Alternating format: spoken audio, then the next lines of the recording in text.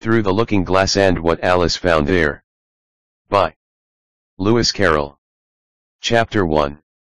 Looking Glass House. One thing was certain, that the white kitten had had nothing to do with it. It was the black kitten's fault entirely.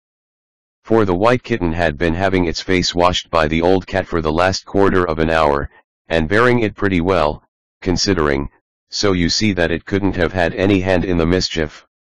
The way Dinah washed her children's faces was this: first she held the poor thing down by its ear with one paw, and then with the other paw she rubbed its face all over, the wrong way, beginning at the nose, and just now, as I said, she was hard at work on the white kitten, which was lying quite still and trying to purr, no doubt feeling that it was all meant for its good. But the black kitten had been finished with earlier in the afternoon, and so, while Alice was sitting curled up in a corner of the great armchair, half talking to herself and half asleep, the kitten had been having a grand game of romps with the ball of worsted Alice had been trying to wind up, and had been rolling it up and down till it had all come undone again, and there it was, spread over the hearth rug, all knots and tangles, with the kitten running after its own tail in the middle. "Oh, you wicked little thing," cried Alice, catching up the kitten, and giving it a little kiss to make it understand that it was in disgrace. "Really, Dinah ought to have taught you better manners." "You ought, Dinah, you know you ought," she added, looking reproachfully at the old cat, and speaking in as cross a voice as she could manage, and then she scrambled back into the armchair, taking the kitten and the worsted with her, and began winding up the ball again. But she didn't get on very fast, as she was talking all the time, sometimes to the kitten, and sometimes to herself. Kitty sat very demurely on her knee, pretending to watch the progress of the winding, and now and then putting out one paw and gently touching the ball, as if it would be glad to help, if it might. "Do you know what tomorrow is, Kitty?" Alice began. "You'd have guessed if you'd been up in the window with me, only Dinah was making you tidy, so you couldn't. I was watching the boys getting in sticks for the bonfire, and it wants plenty of sticks, Kitty. Only it got so cold, and it snowed so, they had to leave off. Never mind, Kitty, we'll go and see the bonfire tomorrow." Here Alice wound 2 or 3 turns of the worsted round the kitten's neck, just to see how it would look. This led to a scramble, in which the ball rolled down upon the floor, and yards of it got unwound again. "Do you know, I was so angry, Kitty," Alice went on as soon as they were comfortably settled again, "when I saw all the mischief you had been doing. I was very nearly opening the window, and putting you out into the snow. And you'd have deserved it, you little mischievous darling. What have you got to say for yourself? Now don't interrupt me," she went on, holding up one finger. "I'm going to tell you all your faults. Number 1, you squeaked twice while Dinah was washing your face this morning. Now you can't deny it, Kitty, I heard you. What's that you say?" Pretending that the kitten was speaking. "Her paw went into your eye? Well, that's your fault, for keeping your eyes open. If you'd shut them tight up, it wouldn't have happened. Now don't make any more excuses, but listen. Number 2, you pulled Snowdrop away by the tail just as I had put down the saucer of milk before her. What, you were thirsty, were you? How do you know she wasn't thirsty too? Now for number 3, you unwound every bit of the worsted while I wasn't looking. That's 3 faults, Kitty, and you've not been punished for any of them yet. You know I'm saving up all your punishments for Wednesday week. Suppose they had saved up all my punishments," she went on, talking more to herself than the kitten. "What would they do at the end of a year? I should be sent to prison, I suppose, when the day came.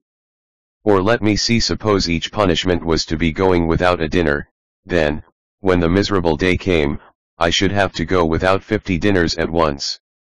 Well, I shouldn't mind that much. I'd far rather go without them than eat them. Do you hear the snow against the window panes, Kitty? How nice and soft it sounds. Just as if someone was kissing the window all over outside. I wonder if the snow loves the trees and fields, that it kisses them so gently? And then it covers them up snug, you know, with a white quilt, and perhaps it says, "Go to sleep, darlings, till the summer comes again." And when they wake up in the summer, Kitty, they dress themselves all in green, and dance about whenever the wind blows. Oh, that's very pretty, cried Alice, dropping the ball of worsted to clap her hands. And I do so wish it was true. I'm sure the woods look sleepy in the autumn, when the leaves are getting brown. Kitty, can you play chess? Now, don't smile, my dear, I'm asking it seriously. Because, when we were playing just now, you watched just as if you understood it, and when I said check, you purred. Well, it was a nice check, Kitty, and really I might have won, if it hadn't been for that nasty knight, that came wiggling down among my pieces. Kitty, dear, let's pretend, and here I wish I could tell you half the things Alice used to say, beginning with her favorite phrase, let's pretend. She had had quite a long argument with her sister only the day before, all because Alice had begun with let's pretend we're kings and queens, and her sister, who liked being very exact, had argued that they couldn't, because there were only two of them, and Alice had been reduced at last to say, well, you can be one of them then, and I'll be all the rest. And once she had really frightened her old nurse by shouting suddenly in her ear, "Nurse, do let's pretend that I'm a hungry hyena, and you're a bone." But this is taking us away from Alice's speech to the kitten. Let's pretend that you're the Red Queen, Kitty. Do you know, I think if you sat up and folded your arms, you'd look exactly like her. Now do try, there's a dear. And Alice got the Red Queen off the table, and set it up before the kitten as a model for it to imitate. However, the thing didn't succeed, principally, Alice said, because the kitten wouldn't fold its arms properly. So, to punish it, she held it up to the looking-glass, that it might see how sulky it was, and if you're not good directly, she added, I'll put you through into Looking-Glass House. How would you like that?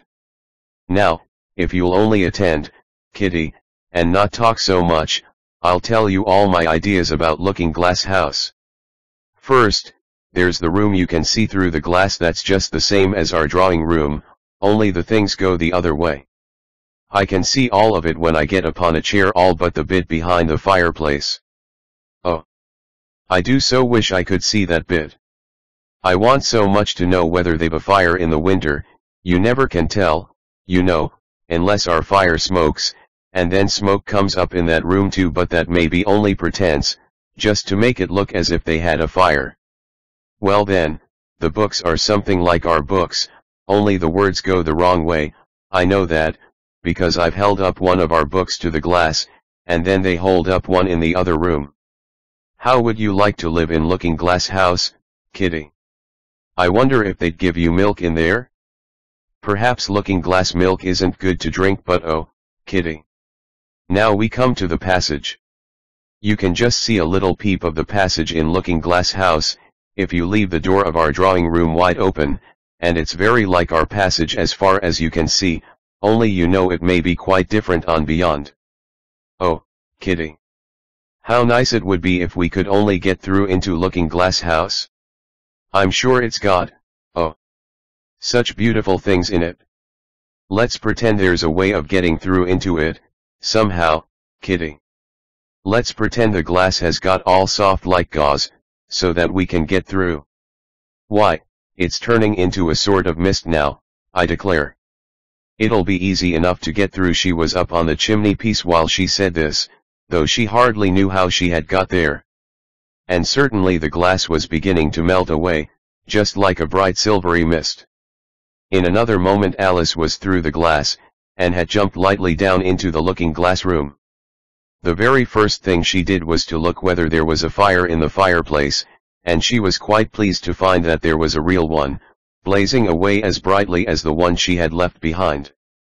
So I shall be as warm here as I was in the old room, thought Alice, warmer, in fact, because there'll be no one here to scold me away from the fire. Oh, what fun it'll be, when they see me through the glass in here, and can't get at me. Then she began looking about, and noticed that what could be seen from the old room was quite common and uninteresting, but that all the rest was as different as possible. For instance, the pictures on the wall next the fire seemed to be all alive, and the very clock on the chimney-piece, you know you can only see the back of it in the looking-glass, had got the face of a little old man, and grinned at her. They don't keep this room so tidy as the other, Alice thought to herself, as she noticed several of the chessmen down in the hearth among the cinders, but in another moment, with a little of surprise, she was down on her hands and knees watching them. The chessmen were walking about, 2 and 2. Here are the Red King and the Red Queen, Alice said, in a whisper, for fear of frightening them, and there are the White King and the White Queen sitting on the edge of the shovel, and here are 2 castles walking arm in arm. I don't think they can hear me, she went on, as she put her head closer down, and I'm nearly sure they can't see me. I feel somehow as if I were invisible. Here something began squeaking on the table behind Alice, and made her turn her head just in time to see one of the white pawns roll over and begin kicking. She watched it with great curiosity to see what would happen next. It is the voice of my child, the White Queen cried out as she rushed past the king, so violently that she knocked him over among the cinders. My precious Lily. My imperial kitten, and she began scrambling wildly up the side of the fender. Imperial fiddlestick, said the king, rubbing his nose, which had been hurt by the fall. He had a right to be a little annoyed with the queen, for he was covered with ashes from head to foot. Alice was very anxious to be of use, and, as the poor little Lily was nearly screaming herself into a fit, she hastily picked up the queen and set her on the table by the side of her noisy little daughter. The queen gasped, and sat down. The rapid journey through the air had quite taken away her breath, and for a minute or two she could do nothing but hug the little Lily in silence. As soon as she had recovered her breath a little, she called out to the White King, who was sitting sulkily among the ashes, "Mind the volcano." "What volcano?" said the king, looking up anxiously into the fire, as if he thought that was the most likely place to find one. "Blew me up," panted the queen, who was still a little out of breath. "Mind you come up the regular way, don't get blown up." Alice watched the White King as he slowly struggled up from bar to bar, till at last she said, "Why, you'll be hours and hours getting to the table, at that rate. I'd far better help you, hadn't I?" But the king took no notice of the question. It was quite clear that he could neither hear her nor see her. So Alice picked him up very gently, and lifted him across more slowly than she had lifted the queen, that she mightn't take his breath away, but, before she put him on the table, she thought she might as well dust him a little, he was so covered with ashes. She said afterwards that she had never seen in all her life such a face as the king made, when he found himself held in the air by an invisible hand, and being dusted. He was far too much astonished to cry out, but his eyes and his mouth went on getting larger and larger, and rounder, till her hand shook so with laughing that she nearly let him drop upon the floor. "Oh, please don't make such faces, my dear," she cried out, quite forgetting that the king couldn't hear her. "You make me laugh so that I can hardly hold you. And don't keep your mouth so wide open. All the ashes will get into it there. Now I think you're tidy enough," she added, as she smoothed his hair, and set him upon the table near the queen. The king immediately fell flat on his back, and lay perfectly still, and Alice was a little alarmed at what she had done, and went round the room to see if she could find any water to throw over him. However, she could find nothing but a bottle of ink, and when she got back with it she found he had recovered, and he and the queen were talking together in a frightened whisper so low, that Alice could hardly hear what they said. The king was saying, "I assure you, my dear, I turned cold to the very ends of my whiskers." To which the queen replied, "You haven't got any whiskers." The horror of that moment, the king went on, "I shall never, Never forget. You will, though, the Queen said, if you don't make a memorandum of it. Alice looked on with great interest as the King took an enormous memorandum book out of his pocket, and began writing. A sudden thought struck her, and she took hold of the end of the pencil, which came some way over his shoulder, and began writing for him. The poor King looked puzzled and unhappy, and struggled with the pencil for some time without saying anything, but Alice was too strong for him, and at last he panted out, "My dear, I really must get a thinner pencil. I can't manage this one a bit, it writes all manner of things that I don't intend." "What manner of things?" said the Queen, looking over the book, in which Alice had put the White Knight is sliding down the poker. "He balances very badly, that's not a memorandum of your feelings." There was a book lying near Alice on the table, and while she sat watching the White King, for she was still a little anxious about him, and had the ink all ready to throw over him, in case he fainted again, she turned over the leaves, to find some part that she could read, "for it's all in some language I don't know," she said to herself. It was like this. Dodicure sevet vitals et dna, gilirb satiaba et nilb mig dna erig did sevogorab et eruismim lla dotabarkchuo star imum et dna. She puzzled over this for some time, but at last a bright thought struck her. "Why, it's a looking-glass book, of course. And if I hold it up to a glass, the words will all go the right way again." This was the poem that Alice read. Jabberwocky. 'Twas brillig, and the slithy toves did gyre and gimble in the wabe, all mimsy were the borogoves, and the mome raths outgrabe. Beware the jabberwock, my son. The jaws that bite, the claws that catch. Beware the jub-jub bird, and shun the frumious bandersnatch. He took his vorpal sword in hand, long time the manxome foe he sought, so rested he by the tum-tum tree, and stood a while in thought. And as in uffish thought he stood, the jabberwock, with eyes of flame, came whiffling through the tulgey wood, and burbled as it came. 1, 2. 1, 2. And through the vorpal blade went snicker-snack. He left it dead, and with its head he went galumphing back. "And hast thou slain the jabberwock? Come to my arms, my beamish boy. O frabius day! Calloo! Calais!" He chortled in his joy. 'Twas brillig, and the slithy toves did gyre and gimble in the wabe, all mimsy were the borogoves, and the mome raths outgrabe. "It seems very pretty," she said when she had finished it, "but it's rather hard to understand." You see, she didn't like to confess, even to herself, that she couldn't make it out at all. "Somehow it seems to fill my head with ideas, only I don't exactly know what they are. However, somebody killed something, that's clear, at any rate. But oh," thought Alice, suddenly jumping up, "if I don't make haste I shall have to go back through the looking-glass, before I've seen what the rest of the house is like. Let's have a look at the garden first." She was out of the room in a moment, and ran downstairs, or, at least, it wasn't exactly running, but a new invention of hers for getting downstairs quickly and easily, as Alice said to herself. She just kept the tips of her fingers on the handrail, and floated gently down without even touching the stairs with her feet. Then she floated on through the hall, and would have gone straight out at the door in the same way, if she hadn't caught hold of the doorpost.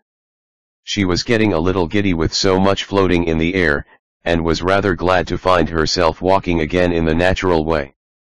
Chapter 2. The Garden of Live Flowers.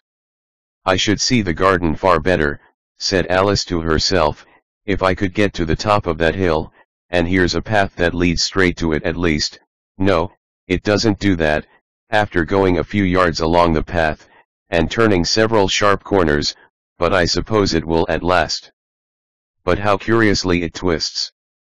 It's more like a corkscrew than a path. Well, this turn goes to the hill, I suppose. No, it doesn't. This goes straight back to the house.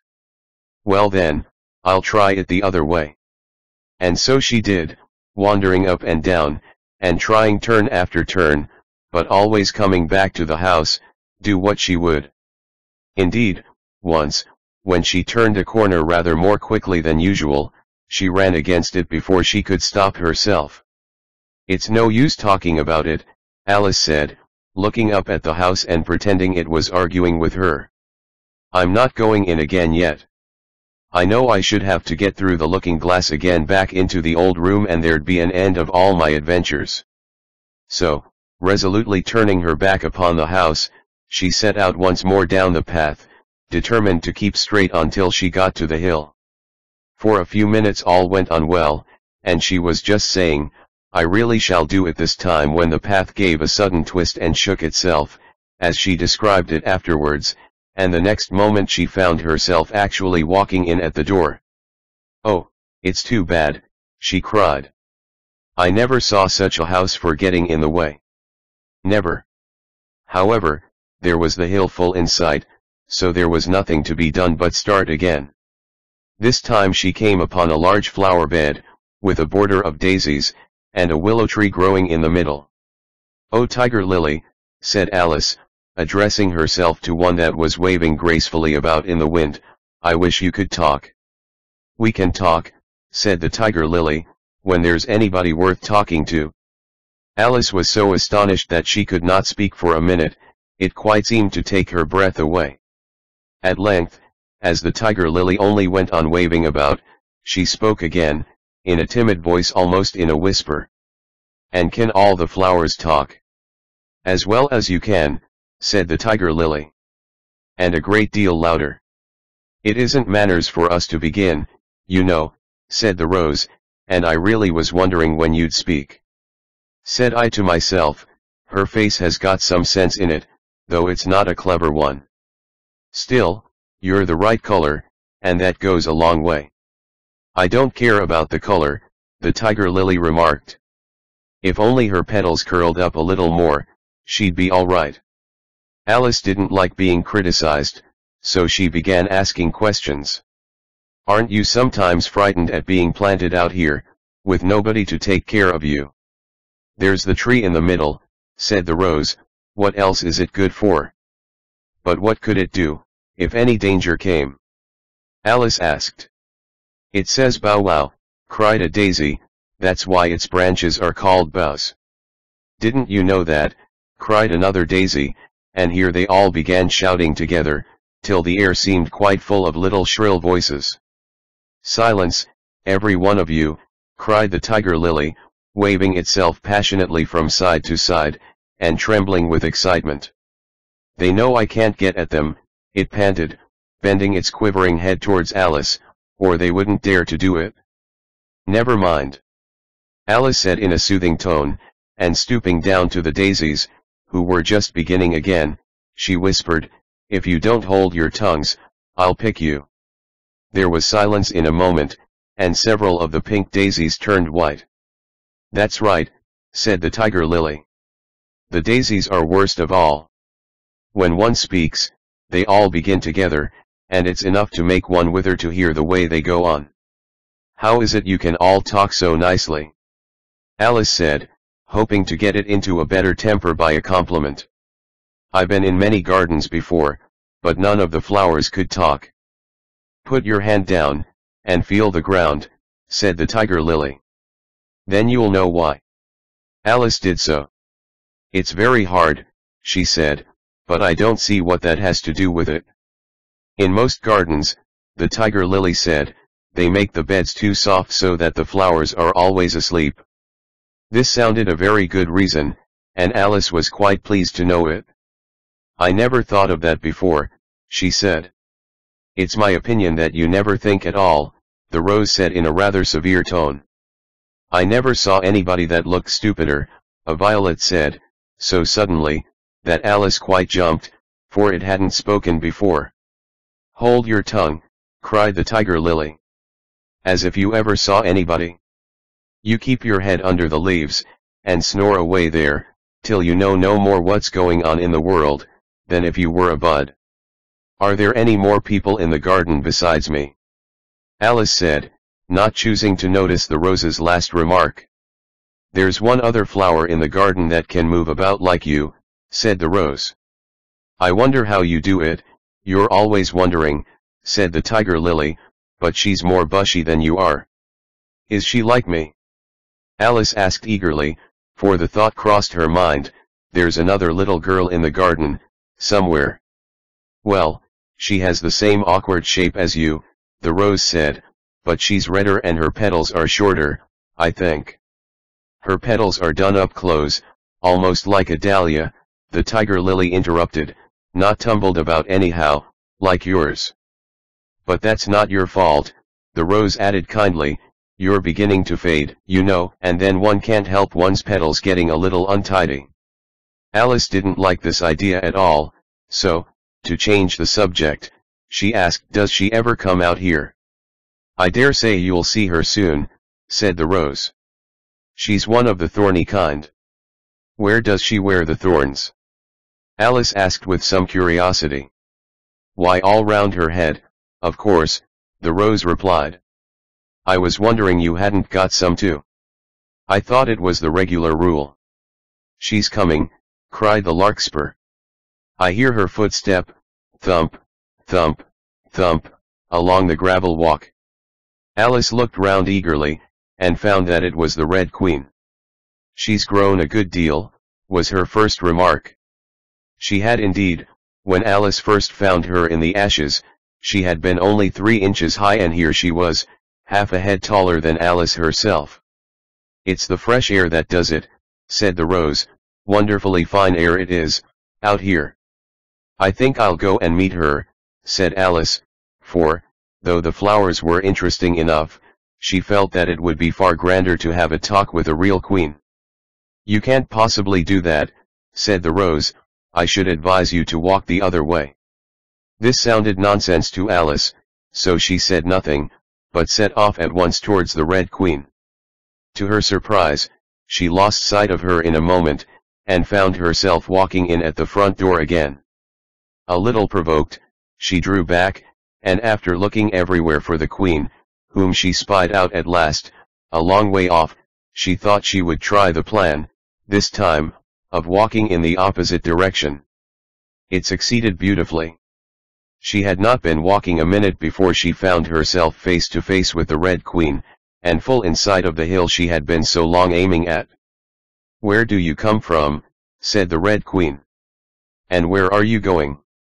Look up, speak nicely, and don't twiddle your fingers all the time." Alice attended to all these directions, and explained, as well as she could, that she had lost her way. "I don't know what you mean by your way," said the Queen, "all the ways about here belong to me, but why did you come out here at all?" she added in a kinder tone. "Curtsy while you're thinking what to say, it saves time." Alice wondered a little at this, but she was too much in awe of the Queen to disbelieve it. "I'll try it when I go home," she thought to herself, "the next time I'm a little late for dinner." "It's time for you to answer now," the Queen said, looking at her watch. "Open your mouth a little wider when you speak, and always say 'Your Majesty.'" "I only wanted to see what the garden was like, Your Majesty." "That's right," said the Queen, patting her on the head, which Alice didn't like at all, though, when you say garden, I've seen gardens, compared with which this would be a wilderness. Alice didn't dare to argue the point, but went on, "And I thought I'd try and find my way to the top of that hill." "When you say hill," the Queen interrupted, "I could show you hills, in comparison with which you'd call that a valley."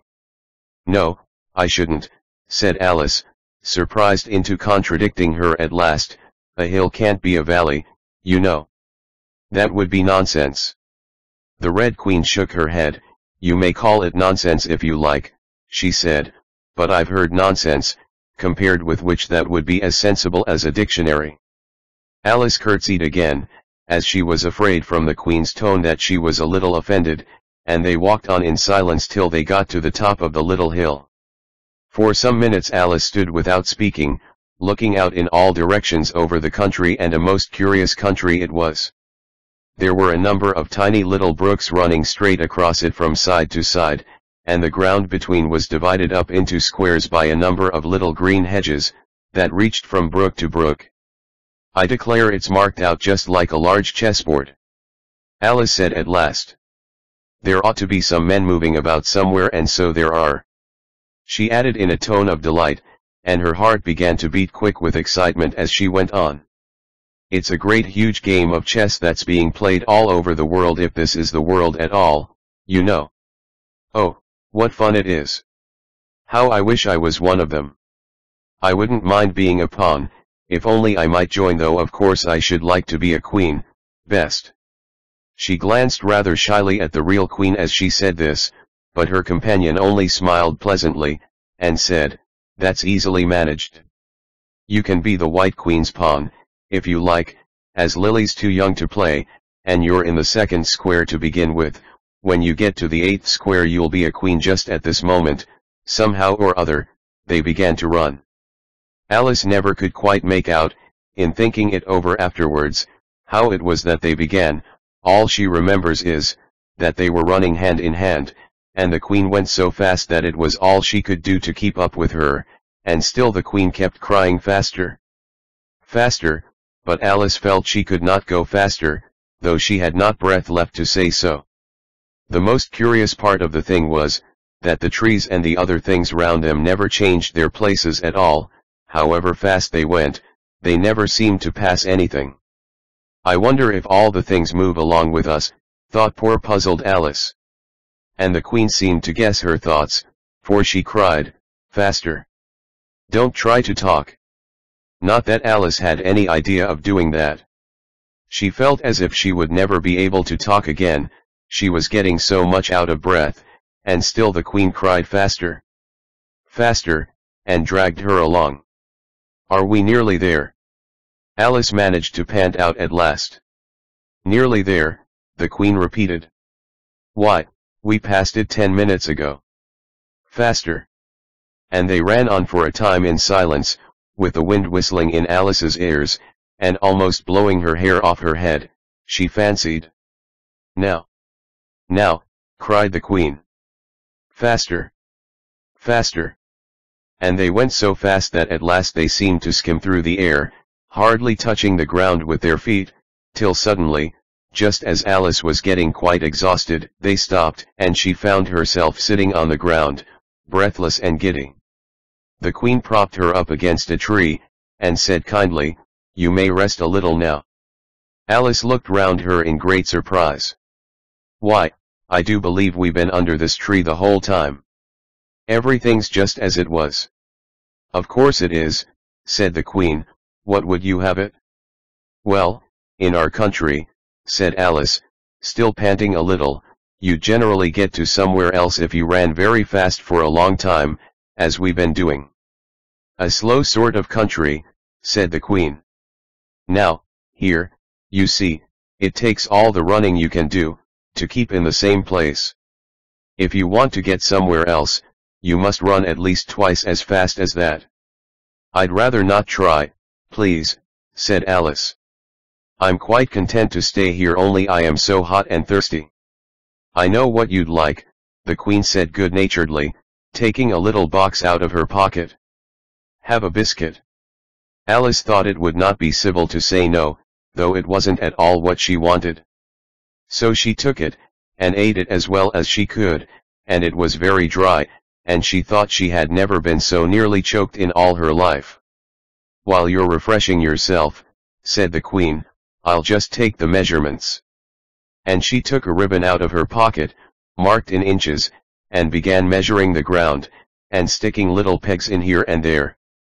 At the end of 2 yards, she said, putting in a peg to mark the distance, I shall give you your directions. Have another biscuit.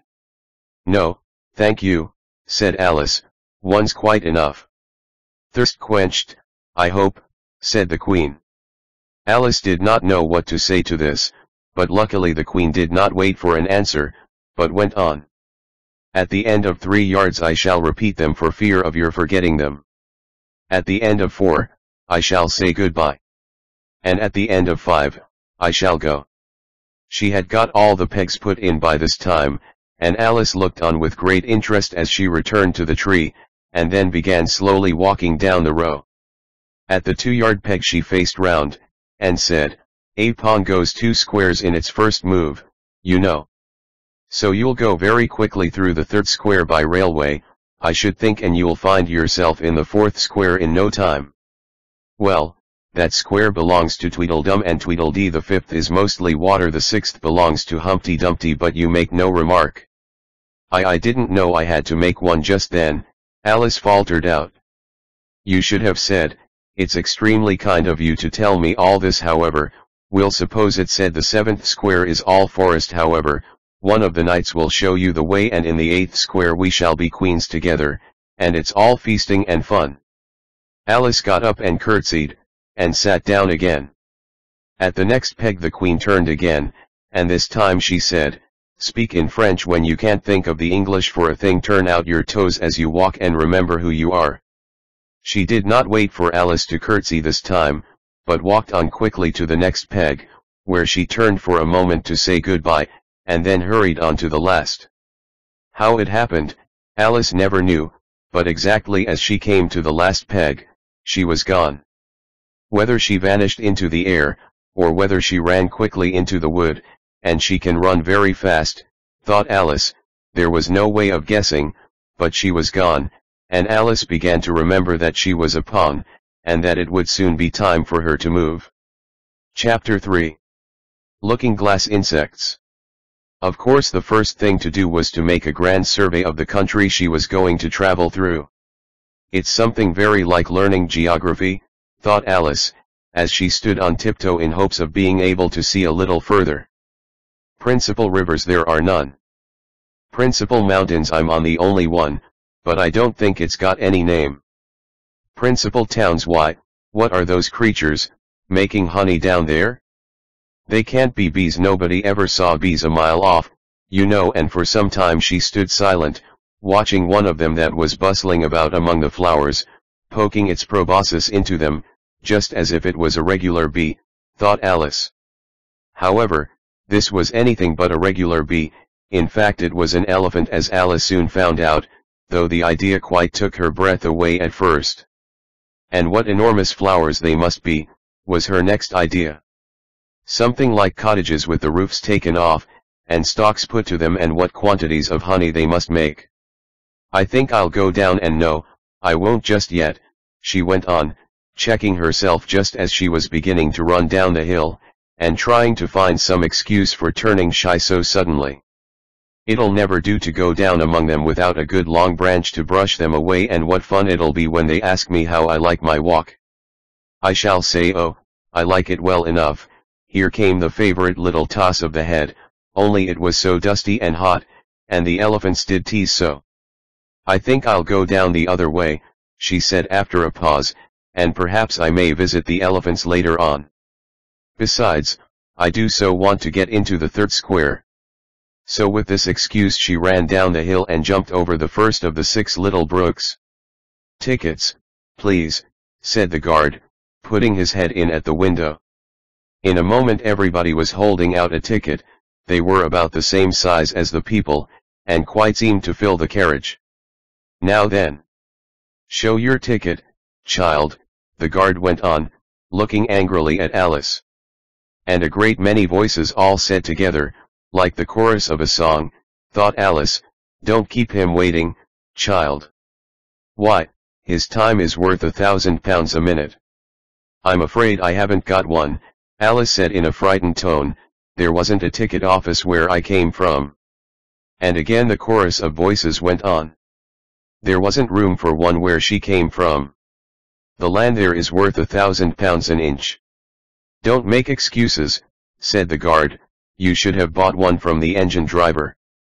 And once more the chorus of voices went on with the man that drives the engine. Why, the smoke alone is worth £1,000 a puff. Alice thought to herself, then there's no use in speaking. The voices didn't join in this time, as she hadn't spoken, but to her great surprise, they all thought in chorus, I hope you understand what thinking in chorus means, for I must confess that I don't. Better say nothing at all. Language is worth £1,000 a word. I shall dream about £1,000 tonight, I know I shall, thought Alice. All this time the guard was looking at her, first through a telescope, then through a microscope, and then through an opera glass. At last he said, "You're traveling the wrong way," and shut up the window and went away. "So young a child," said the gentleman sitting opposite to her, "he was dressed in white paper, ought to know which way she's going, even if she doesn't know her own name." A goat, that was sitting next to the gentleman in white, shut his eyes and said in a loud voice, "She ought to know her way to the ticket office, even if she doesn't know her alphabet." There was a beetle sitting next to the goat. It was a very queer carriage full of passengers altogether, and, as the rule seemed to be that they should all speak in turn, he went on with, "She'll have to go back from here as luggage." Alice couldn't see who was sitting beyond the beetle, but a hoarse voice spoke next. "Change engines," it said, and was obliged to leave off. "It sounds like a horse," Alice thought to herself. And an extremely small voice, close to her ear, said, "You might make a joke on that, something about horse and horse, you know."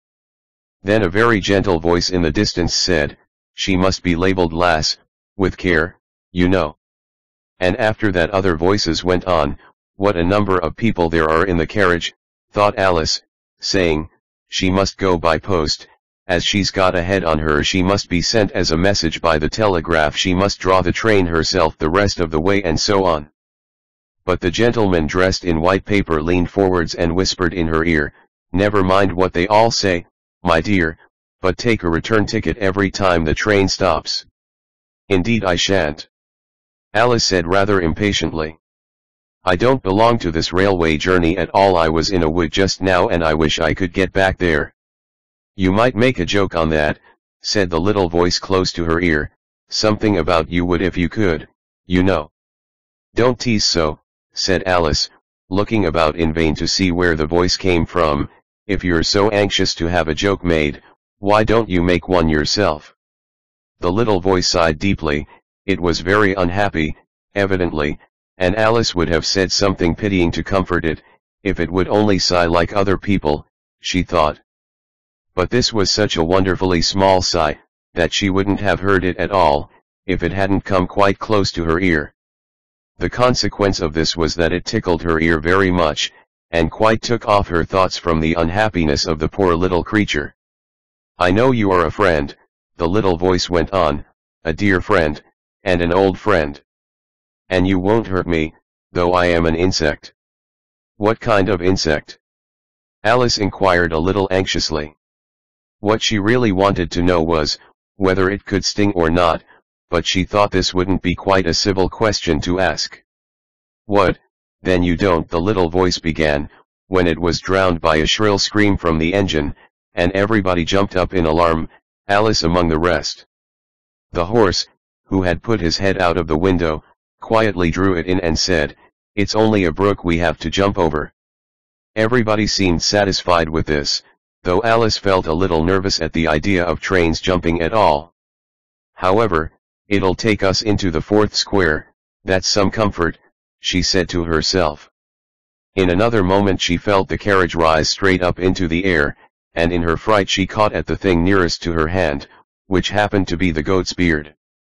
But the beard seemed to melt away as she touched it, and she found herself sitting quietly under a tree while the gnat, for that was the insect she had been talking to, was balancing itself on a twig just over her head, and fanning her with its wings.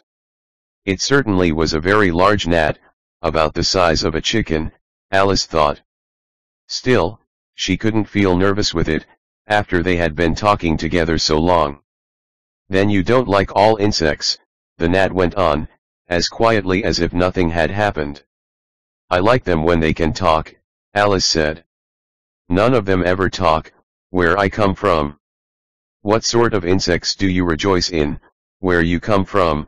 the gnat inquired. "I don't rejoice in insects at all," Alice explained, "because I'm rather afraid of them, at least the large kinds. But I can tell you the names of some of them." "Of course they answer to their names," the gnat remarked carelessly. "I never knew them to do it." "What's the use of their having names," the gnat said, "if they won't answer to them?" "No use to them," said Alice, "but it's useful to the people who name them, I suppose." "If not, why do things have names at all?" "I can't say," the gnat replied. Further on, in the wood down there, they've got no names however, go on with your list of insects, you're wasting time. Well, there's the horsefly, Alice began, counting off the names on her fingers.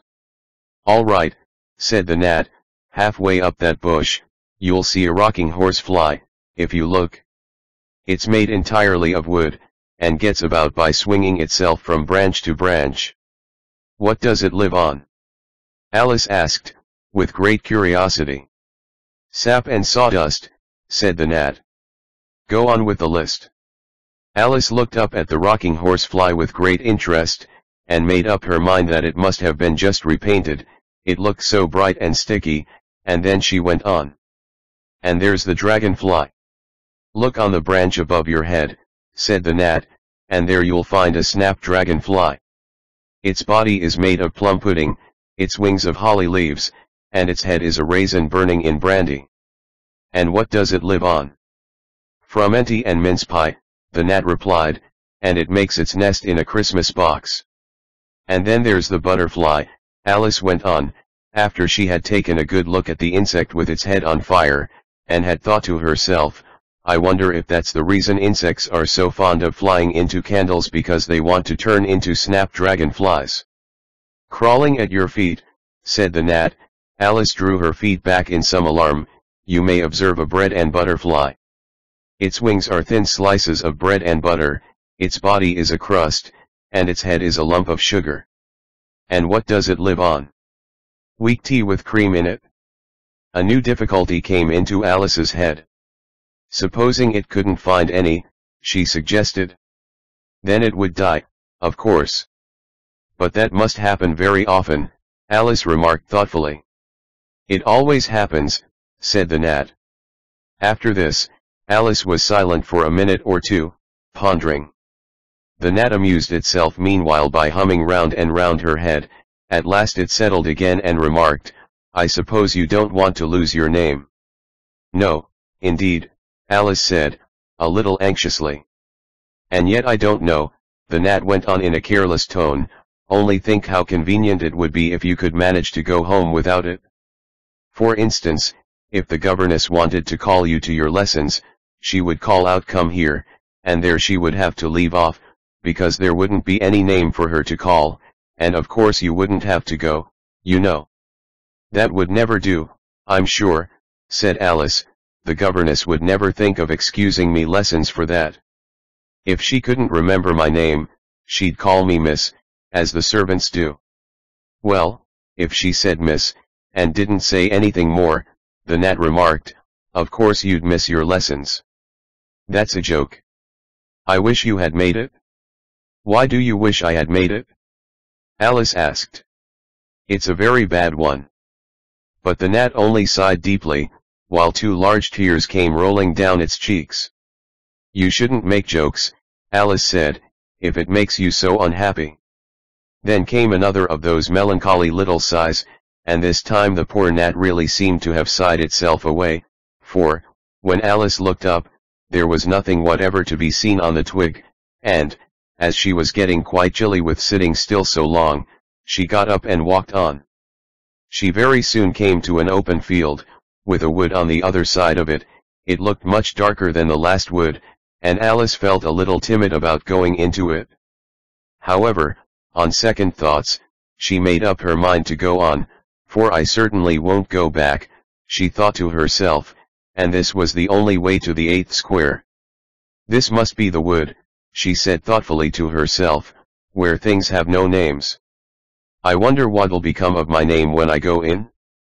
I shouldn't like to lose it at all, because they'd have to give me another, and it would be almost certain to be an ugly one. But then the fun would be trying to find the creature that had got my old name. That's just like the advertisements, you know, when people lose dogs' answers to the name of Dash had on a brass collar. Just fancy calling everything you met Alice, till one of them answered. Only they wouldn't answer at all, if they were wise. She was rambling on in this way when she reached the wood. It looked very cool and shady. Well, at any rate it's a great comfort, she said as she stepped under the trees, after being so hot, to get into what, she went on, rather surprised at not being able to think of the word. I mean to get under this, you know, putting her hand on the trunk of the tree. What does it call itself, I wonder? I do believe it's got no name. Why, to be sure it hasn't. She stood silent for a minute, thinking, then she suddenly began again. Then it really has happened, after all. And now, who am I? I will remember, if I can. I'm determined to do it. But being determined didn't help much, and all she could say, after a great deal of puzzling, was, L, I know it begins with L. Just then a fawn came wandering by. It looked at Alice with its large gentle eyes, but didn't seem at all frightened. Here then. Here then. Alice said, as she held out her hand and tried to stroke it, but it only started back a little, and then stood looking at her again. What do you call yourself? The fawn said at last. Such a soft sweet voice it had. I wish I knew, thought poor Alice. She answered, rather sadly, nothing, just now. Think again, it said, that won't do. Alice thought, but nothing came of it. Please, would you tell me what you call yourself, she said timidly. I think that might help a little. I'll tell you, if you'll move a little further on, the fawn said. I can't remember here. So they walked on together through the wood, Alice with her arms clasped lovingly round the soft neck of the fawn, till they came out into another open field, and here the fawn gave a sudden bound into the air, and shook itself free from Alice's arms.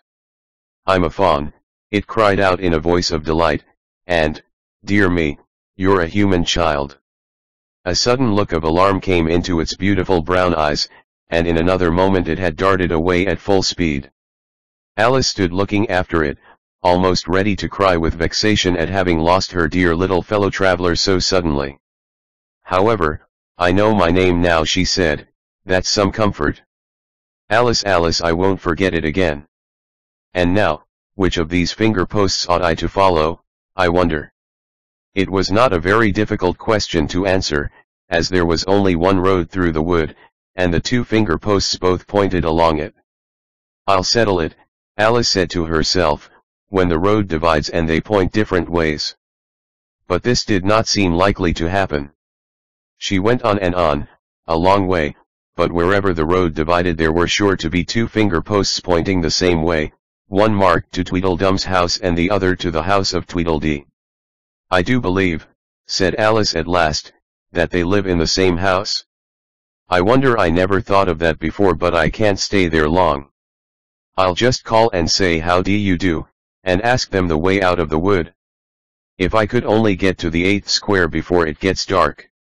So she wandered on, talking to herself as she went, till, on turning a sharp corner, she came upon two fat little men, so suddenly that she could not help starting back, but in another moment she recovered herself, feeling sure that they must be. Chapter 4. Tweedledum and Tweedledee.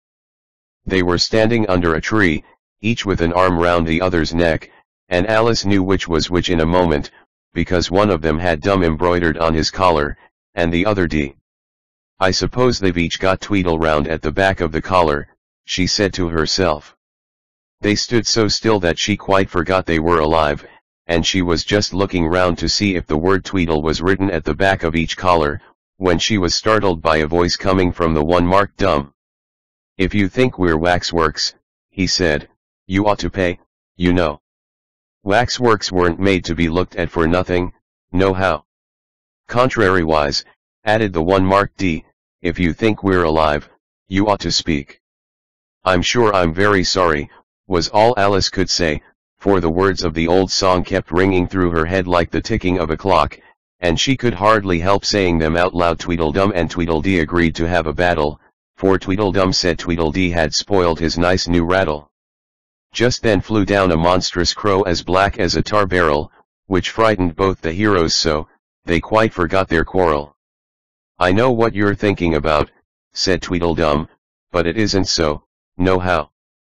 Contrariwise, continued Tweedledee, if it was so, it might be, and if it were so, it would be, but as it isn't, It ain't. That's logic. I was thinking, Alice said very politely, which is the best way out of this wood, it's getting so dark. Would you tell me, please? But the little men only looked at each other and grinned. They looked so exactly like a couple of great schoolboys, that Alice couldn't help pointing her finger at Tweedledum, and saying, "First boy." "No how." Tweedledum cried out briskly, and shut his mouth up again with a snap. "Next boy," said Alice, passing on to Tweedledee, though she felt quite certain he would only shout out contrariwise, and so he did. "You've been wrong," cried Tweedledum. "The first thing in a visit is to say how d'ye do, and shake hands." And here the two brothers gave each other a hug, and then they held out the two hands that were free, to shake hands with her. Alice did not like shaking hands with either of them first, for fear of hurting the other one's feelings, so, as the best way out of the difficulty, she took hold of both hands at once. The next moment they were dancing round in a ring. This seemed quite natural, she remembered afterwards, and she was not even surprised to hear music playing. It seemed to come from the tree under which they were dancing, and it was done, as well as she could make it out, by the branches rubbing one across the other, like fiddles and fiddlesticks. But it certainly was funny, Alice said afterwards, when she was telling her sister the history of all this, to find myself singing "Here We Go Round the Mulberry Bush." I don't know when I began it, but somehow I felt as if I'd been singing it a long time. The other two dancers were fat, and very soon out of breath. 4 times round is enough for one dance, Tweedledum panted out, and they left off dancing as suddenly as they had begun. The music stopped at the same moment. Then they let go of Alice's hands, and stood looking at her for a minute. There was a rather awkward pause, as Alice didn't know how to begin a conversation with people she had just been dancing with. It would never do to say "How d'ye do," now, she said to herself. We seem to have got beyond that, somehow. "I hope you're not much tired," she said at last. "No how." "And thank you very much for asking," said Tweedledum. "So much obliged," added Tweedledee. "You like poetry?" Yes, pretty well some poetry," Alice said doubtfully. "Would you tell me which road leads out of the wood?" "What shall I repeat to her?" said Tweedledee, looking round at Tweedledum with great solemn eyes, and not noticing Alice's question. "The Walrus and the Carpenter is the longest," Tweedledum replied, giving his brother an affectionate hug. Tweedledee began instantly. The sun was shining. Here Alice ventured to interrupt him. "If it's very long," she said, as politely as she could, "would you please tell me first which road?" Tweedledee smiled gently, and began again. The sun was shining on the sea, shining with all his might. He did his very best to make the billows smooth and bright, and this was odd, because it was the middle of the night. The moon was shining sulkily. Because she thought the sun had got no business to be there after the day was done. "It's very rude of him," she said, "to come and spoil the fun." The sea was wet as wet could be, the sands were dry as dry. You could not see a cloud because no cloud was in the sky, no birds were flying overhead, there were no birds to fly. The Walrus and the Carpenter were walking close at hand. They wept like anything to see such quantities of sand. "If this were only cleared away," they said, "it would be grand. If 7 maids with 7 mops swept it for half a year, do you suppose," the Walrus said, "that they could get it clear?" "I doubt it," said the Carpenter, and shed a bitter tear. "Oh oysters, come and walk with us," the Walrus did beseech. "A pleasant walk, a pleasant talk, along the briny beach, we cannot do with more than 4, to give a hand to each." The eldest oyster looked at him. But never a word he said.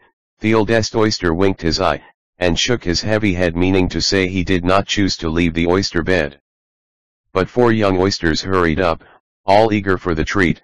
Their coats were brushed, their faces washed, their shoes were clean and neat, and this was odd, because, you know, they hadn't any feet. 4 other oysters followed them, and yet another 4, and thick and fast they came at last, and more, and more all hopping through the frothy waves, and scrambling to the shore. The walrus and the carpenter walked on a mile or so, and then they rested on a rock conveniently low, and all the little oysters stood and waited in a row. "The time has come," the walrus said, "to talk of many things, of shoes and ships and sealing wax, of cabbages and kings, and why the sea is boiling hot, and whether pigs have wings." "But wait a bit," the oysters cried, "before we have our chat, for some of us are out of breath, and all of us are fat." "No hurry," said the carpenter. They thanked him much for that. "A loaf of bread," the walrus said, "is what we need. Pepper and vinegar besides are very good indeed. No, if you're ready, oysters dear, we can begin to feed." "But not on us," the oysters cried, turning a little blue. "After such kindness, that would be a dismal thing to do." "The night is fine," the walrus said. "Do you admire the view? It was so kind of you to come. And you are very nice." The carpenter said nothing but cut us another slice. "I wish you were not quite so deaf. I've had to ask you twice." "It seems a shame," the walrus said, "to play them such a trick, after we brought them out so far, and made them trot so quick." The carpenter said nothing but the butter's spread too thick. "I weep for you," the walrus said. "I deeply sympathize." With sobs and tears he sorted out those of the largest size, holding his pocket handkerchief before his streaming eyes. "Oh oysters," said the carpenter. "You've had a pleasant run. Shall we be trotting home again?" But answer came there none, and that was scarcely odd, because they'd eaten everyone. "I like the walrus best," said Alice, "because you see he was a little sorry for the poor oysters." "He ate more than the carpenter, though," said Tweedledee. "You see he held his handkerchief in front, so that the carpenter couldn't count how many he took, contrariwise." "That was mean," Alice said indignantly. "Then I like the carpenter best if he didn't eat so many as the walrus." "But he ate as many as he could get," said Tweedledum. This was a puzzler. After a pause, Alice began, "Well, they were both very unpleasant characters." Here she checked herself in some alarm, at hearing something that sounded to her like the puffing of a large steam engine in the wood near them, though she feared it was more likely to be a wild beast. "Are there any lions or tigers about here?" she asked timidly. "It's only the Red King snoring," said Tweedledee. "Come and look at him," the brothers cried, and they each took one of Alice's hands, and led her up to where the king was sleeping. "Isn't he a lovely sight?" said Tweedledum. Alice couldn't say honestly that he was. He had a tall red nightcap on, with a tassel, and he was lying crumpled up into a sort of untidy heap, and snoring loud, fit to snore his head off, as Tweedledum remarked. "I'm afraid he'll catch cold with lying on the damp grass," said Alice, who was a very thoughtful little girl. "He's dreaming now," said Tweedledee, "and what do you think he's dreaming about?" Alice said, "Nobody can guess that." "Why, about you," Tweedledee exclaimed, clapping his hands triumphantly. "And if he left off dreaming about you, where do you suppose you'd be?" "Where I am now, of course," said Alice.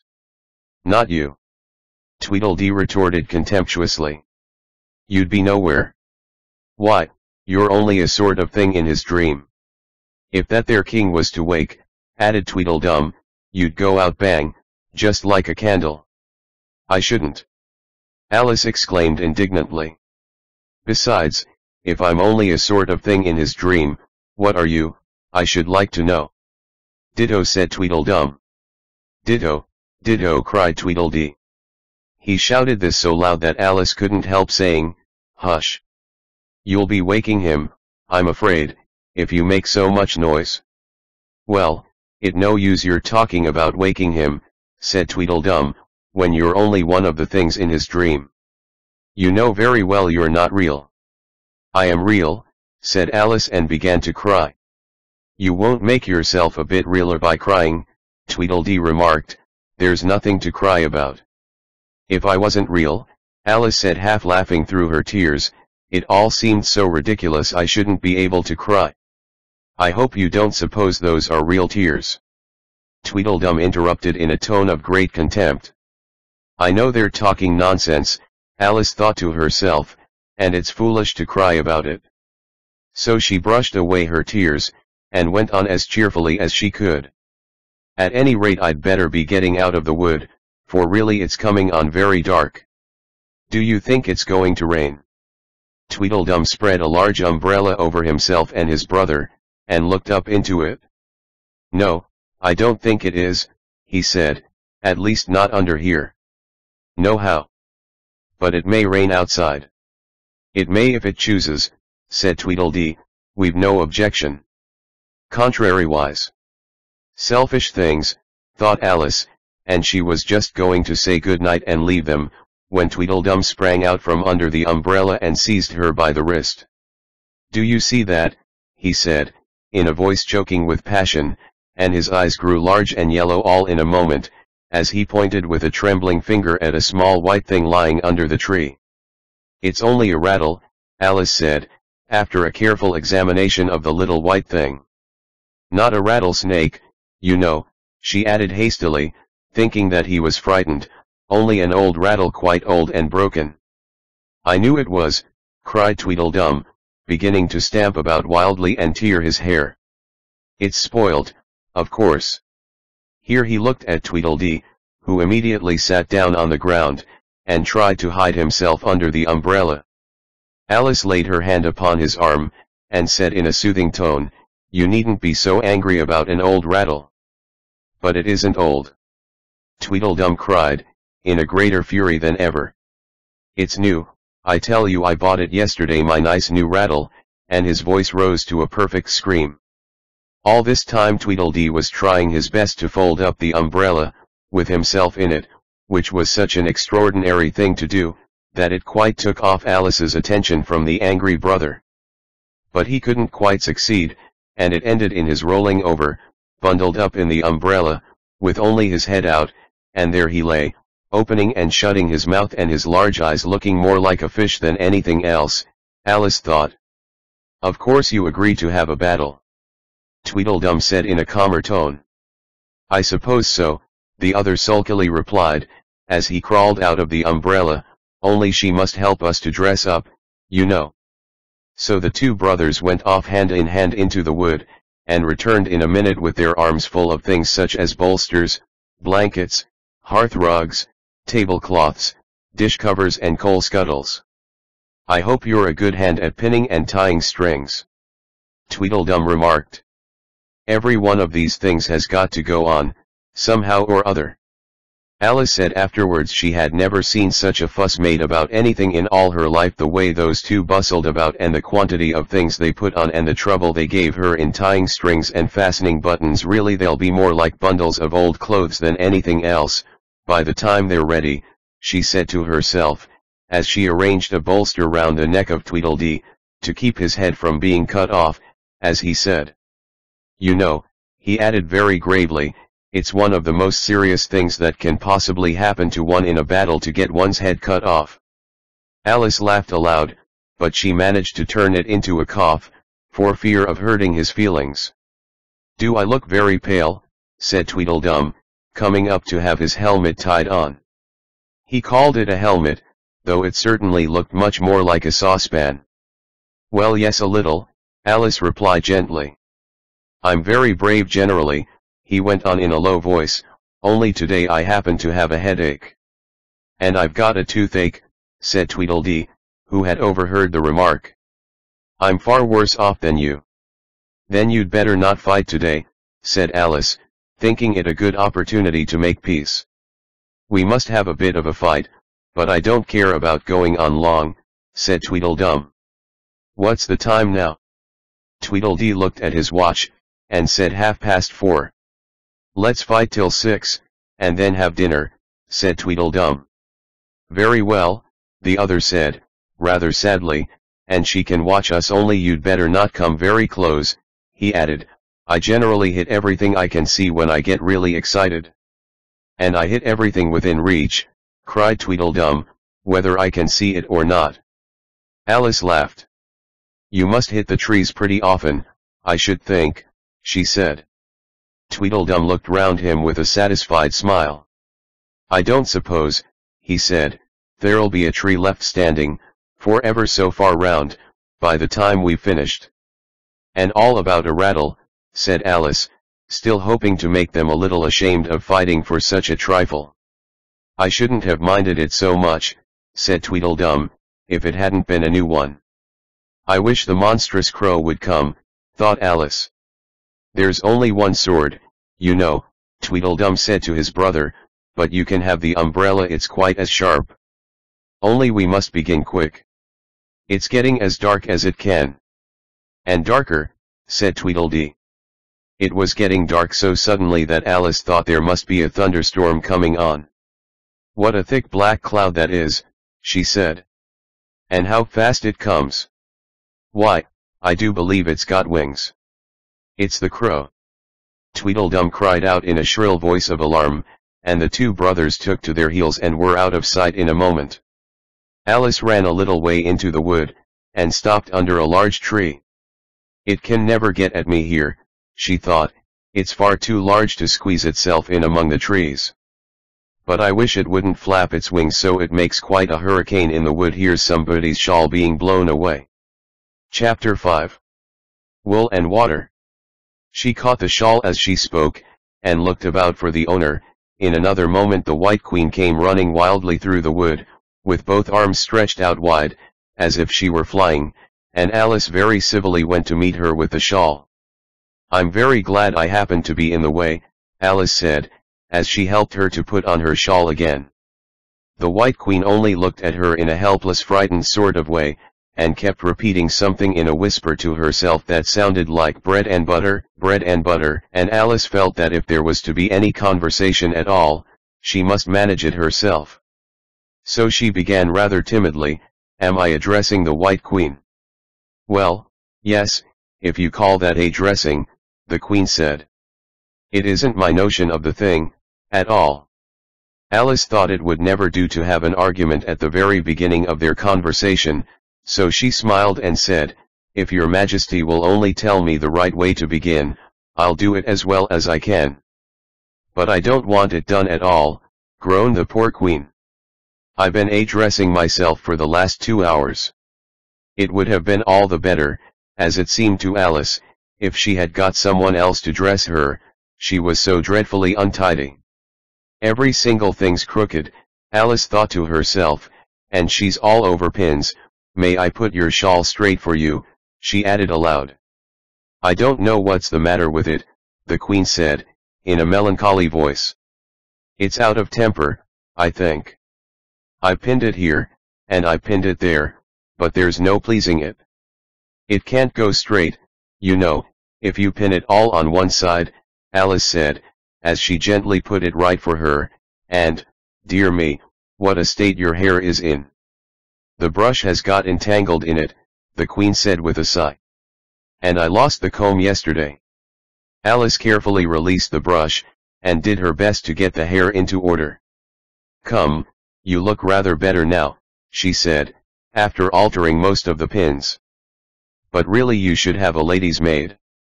I'm sure I'll take you with pleasure, the Queen said. 2d a week, and jam every other day. Alice couldn't help laughing, as she said, I don't want you to hire me and I don't care for jam. It's very good jam, said the Queen. Well, I don't want any today, at any rate. You couldn't have it if you did want it, the Queen said. The rule is, jam tomorrow and jam yesterday but never jam today. It must come sometimes to jam today, Alice objected. No, it can't, said the Queen, it's jam every other day, today isn't any other day, you know. I don't understand you, said Alice. It's dreadfully confusing. That's the effect of living backwards, the Queen said kindly, it always makes one a little giddy at first. Living backwards. Alice repeated in great astonishment. I never heard of such a thing. But there's one great advantage in it, that one's memory works both ways. I'm sure mine only works one way, Alice remarked. I can't remember things before they happen. It's a poor sort of memory that only works backwards, the Queen remarked. What sort of things do you remember best? Alice ventured to ask. Oh, things that happened the week after next, the Queen replied in a careless tone.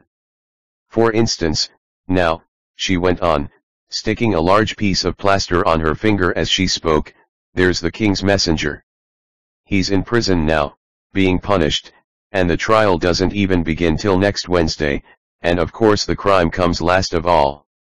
Suppose he never commits the crime, said Alice. That would be all the better, wouldn't it, the Queen said, as she bound the plaster round her finger with a bit of ribbon. Alice felt there was no denying that. Of course it would be all the better, she said, but it wouldn't be all the better his being punished. You're wrong there, at any rate, said the Queen. Were you ever punished? Only for faults, said Alice. And you were all the better for it, I know, the Queen said triumphantly. Yes, but then I had done the things I was punished for, said Alice, that makes all the difference. But if you hadn't done them, the Queen said, that would have been better still, better and better and better. Her voice went higher with each better, till it got quite to a squeak at last. Alice was just beginning to say there's a mistake somewhere, when the Queen began screaming so loud that she had to leave the sentence unfinished. Oh, oh, oh, shouted the Queen, shaking her hand about as if she wanted to shake it off. My finger's bleeding. Oh, oh, oh, oh. Her screams were so exactly like the whistle of a steam engine, that Alice had to hold both her hands over her ears. What is the matter, she said, as soon as there was a chance of making herself heard. Have you pricked your finger? I haven't pricked it yet, the Queen said, but I soon shall. Oh, oh, oh. When do you expect to do it? Alice asked, feeling very much inclined to laugh. When I fasten my shawl again, the poor Queen groaned out, the brooch will come undone directly. Oh, oh. As she said the words the brooch flew open, and the Queen clutched wildly at it, and tried to clasp it again. Take care, cried Alice. You're holding it all crooked. And she caught at the brooch, but it was too late, the pin had slipped, and the Queen had pricked her finger. That accounts for the bleeding, you see, she said to Alice with a smile.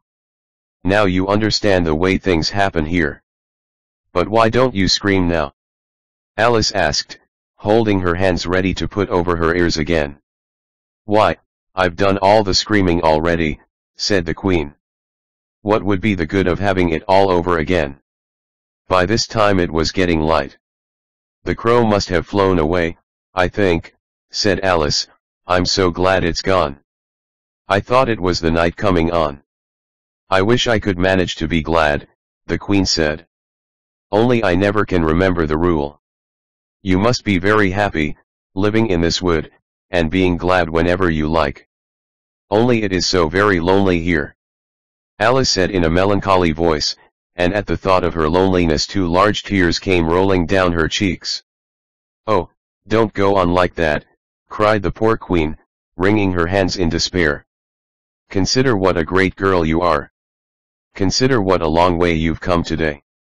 Consider what o'clock it is. Consider anything, only don't cry. Alice could not help laughing at this, even in the midst of her tears. Can you keep from crying by considering things? She asked.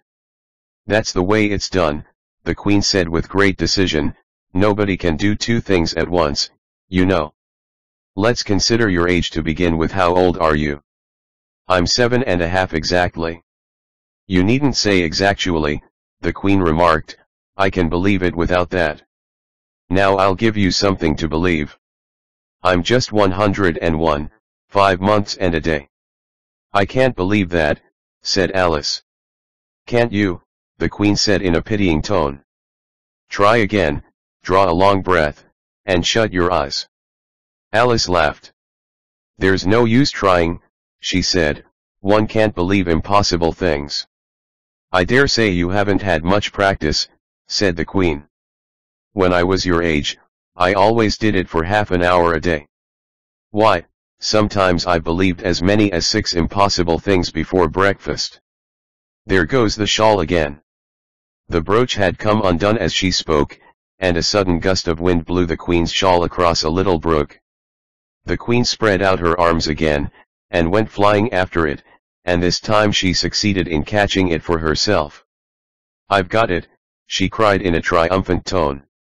"Now you shall see me pin it on again, all by myself."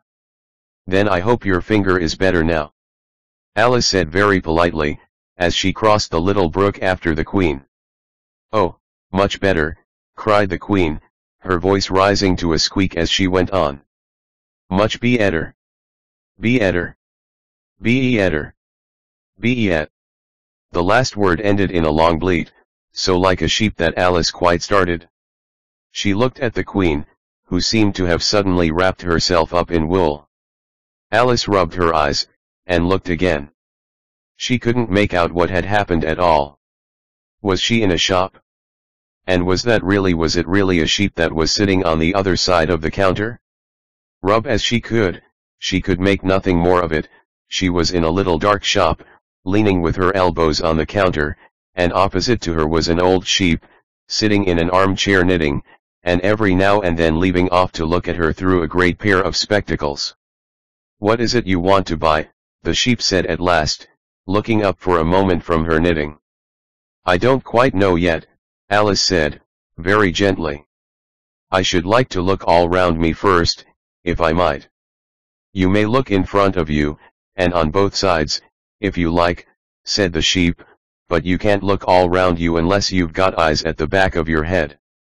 But these, as it happened, Alice had not got, so she contented herself with turning round, looking at the shelves as she came to them. The shop seemed to be full of all manner of curious things, but the oddest part of it all was, that whenever she looked hard at any shelf, to make out exactly what it had on it, that particular shelf was always quite empty, though the others round it were crowded as full as they could hold. "Things flow about so here," she said at last in a plaintive tone, after she had spent a minute or so in vainly pursuing a large bright thing, that looked sometimes like a doll and sometimes like a work box, and was always in the shelf next above the one she was looking at. "And this one is the most provoking of all, but I'll tell you what," she added, as a sudden thought struck her, "I'll follow it up to the very top shelf of all. It'll puzzle it to go through the ceiling, I expect." But even this plan failed. The thing went through the ceiling as quietly as possible, as if it were quite used to it. "Are you a child or a teetotum?" the sheep said, as she took up another pair of needles. "You'll make me giddy soon, if you go on turning round like that." She was now working with 14 pairs at once, and Alice couldn't help looking at her in great astonishment. "How can she knit with so many?" the puzzled child thought to herself. "She gets more and more like a porcupine every minute." "Can you row?" the sheep asked, handing her a pair of knitting needles as she spoke. "Yes, a little, but not on land and not with needles," Alice was beginning to say, when suddenly the needles turned into oars in her hands, and she found they were in a little boat, gliding along between banks, so there was nothing for it but to do her best. "Feather," cried the sheep, as she took up another pair of needles. This didn't sound like a remark that needed any answer, so Alice said nothing, but pulled away. There was something very queer about the water, she thought, as every now and then the oars got fast in it, and would hardly come out again. "Feather! Feather!" the sheep cried again, taking more needles. "You'll be catching a crab directly." "A dear little crab," thought Alice. "I should like that." "Didn't you hear me say feather?" the sheep cried angrily, taking up quite a bunch of needles. "Indeed I did," said Alice, "you've said it very often and very loud." "Please, where are the crabs?" "In the water, of course," said the sheep, sticking some of the needles into her hair, as her hands were full. "Feather, I say." "Why do you say feather so often?" Alice asked at last, rather vexed. "I'm not a bird." "You are," said the sheep, "you're a little goose." This offended Alice a little, so there was no more conversation for a minute or two, while the boat glided gently on, sometimes among beds of weeds, which made the oars stick fast in the water, worse than ever, and sometimes under trees, but always with the same tall river banks frowning over their heads. "Oh, please! There are some scented rushes!" Alice cried in a sudden transport of delight. "There really are, and such beauties!" "You needn't say please to me about 'em," the sheep said, without looking up from her knitting. "I didn't put 'em there, and I'm not going to take 'em away." "No, but I meant please, may we wait and pick some?" Alice pleaded. "If you don't mind stopping the boat for a minute." "How am I to stop it?" said the sheep. "If you leave off rowing, it'll stop of itself." So the boat was left to drift down the stream as it would, till it glided gently in among the waving rushes. And then the little sleeves were carefully rolled up, and the little arms were plunged in elbow deep to get the rushes a good long way down before breaking them off, and for a while Alice forgot all about the sheep and the knitting, as she bent over the side of the boat, with just the ends of her tangled hair dipping into the water, while with bright eager eyes she caught at one bunch after another of the darling scented rushes. "I only hope the boat won't tipple over," she said to herself. "Oh, what a lovely one!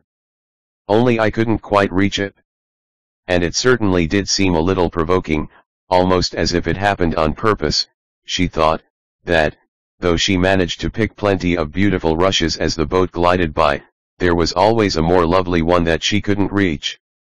"The prettiest are always further," she said at last, with a sigh at the obstinacy of the rushes in growing so far off, as, with flushed cheeks and dripping hair and hands, she scrambled back into her place, and began to arrange her new-found treasures. What mattered it to her just then that the rushes had begun to fade, and to lose all their scent and beauty, from the very moment that she picked them? Even real scented rushes, you know, last only a very little while, and these, being dream rushes, melted away almost like snow, as they lay in heaps at her feet. But Alice hardly noticed this, there were so many other curious things to think about. They hadn't gone much farther before the blade of one of the oars got fast in the water and wouldn't come out again, so Alice explained it afterwards, and the consequence was that the handle of it caught her under the chin, and, in spite of a series of little shrieks of "oh, oh, oh," from poor Alice, it swept her straight off the seat, and down among the heap of rushes. However, she wasn't hurt, and was soon up again. The sheep went on with her knitting all the while, just as if nothing had happened. "That was a nice crab you caught," she remarked, as Alice got back into her place, very much relieved to find herself still in the boat. "Was it?" "I didn't see it," said Alice, peeping cautiously over the side of the boat into the dark water. "I wish it hadn't let go. I should so like to see a little crab to take home with me." But the sheep only laughed scornfully, and went on with her knitting. "Are there many crabs here?" said Alice. "Crabs, and all sorts of things," said the sheep, "plenty of choice, only make up your mind. Now, what do you want to buy?" "To buy?" Alice echoed in a tone that was half astonished and half frightened, for the oars, and the boat, and the river, had vanished all in a moment, and she was back again in the little dark shop. "I should like to buy an egg, please," she said timidly. "How do you sell them?" "5 farthing for one, 2 for 2, the sheep replied. "Then 2 are cheaper than 1. Alice said in a surprised tone, taking out her purse. "Only you must eat them both, if you buy 2, said the sheep. "Then I'll have 1, please," said Alice, as she put the money down on the counter. For she thought to herself, they mightn't be at all nice, you know. The sheep took the money, and put it away in a box. Then she said, "I never put things into people's hands that would never do. You must get it for yourself." And so saying, she went off to the other end of the shop, and set the egg upright on a shelf. "I wonder why it wouldn't do," thought Alice, as she groped her way among the tables and chairs, for the shop was very dark towards the end. "The egg seems to get further away the more I walk towards it. Let me see, is this a chair? Why, it's got branches, I declare. How very odd to find trees growing here. And actually here's a little brook. Well, this is the very queerest shop I ever saw. So she went on, wondering more and more at every step, as everything turned into a tree the moment she came up to it, and she quite expected the egg to do the same. Chapter 6. Humpty Dumpty. However, the egg only got larger and larger and more human. When she had come within a few yards of it, she saw that it had eyes and a nose and mouth, and when she had come close to it, she saw clearly that it was Humpty Dumpty himself. It can't be anybody else, she said to herself. I'm as certain of it, as if his name were written all over his face. It might have been written 100 times, easily, on that enormous face. Humpty Dumpty was sitting with his legs crossed, like a Turk, on the top of a high wall, such a narrow one that Alice quite wondered how he could keep his balance, and, as his eyes were steadily fixed in the opposite direction, and he didn't take the least notice of her, she thought he must be a stuffed figure after all. And how exactly like an egg he is, she said aloud, standing with her hands ready to catch him, for she was every moment expecting him to fall. It's very provoking, Humpty Dumpty said after a long silence, looking away from Alice as he spoke, to be called an egg. Very. I said you looked like an egg, sir, Alice gently explained. And some eggs are very pretty, you know, she added, hoping to turn her remark into a sort of a compliment. Some people, said Humpty Dumpty, looking away from her as usual, have no more sense than a baby. Alice didn't know what to say to this. It wasn't at all like conversation, she thought, as he never said anything to her. In fact, his last remark was evidently addressed to a tree, so she stood and softly repeated to herself, Humpty Dumpty sat on a wall, Humpty Dumpty had a great fall. All the king's horses and all the king's men couldn't put Humpty Dumpty in his place again. That last line is much too long for the poetry, she added, almost out loud, forgetting that Humpty Dumpty would hear her. Don't stand there chattering to yourself like that, Humpty Dumpty said, looking at her for the first time, but tell me your name and your business. My name is Alice, but... It's a stupid enough name. Humpty Dumpty interrupted impatiently. What does it mean? Must a name mean something? Alice asked doubtfully. Of course it must, Humpty Dumpty said with a short laugh. My name means the shape I am, and a good handsome shape it is, too.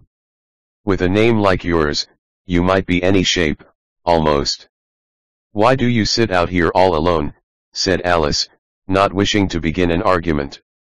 Why, because there's nobody with me, cried Humpty Dumpty. Did you think I didn't know the answer to that? Ask another. Don't you think you'd be safer down on the ground? Alice went on, not with any idea of making another riddle, but simply in her good-natured anxiety for the queer creature.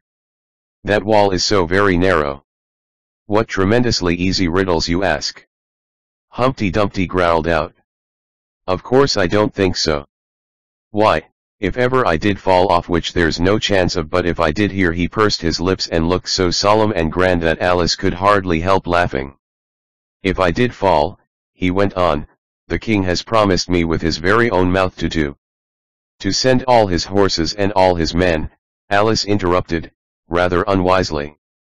Now I declare that's too bad. Humpty Dumpty cried, breaking into a sudden passion.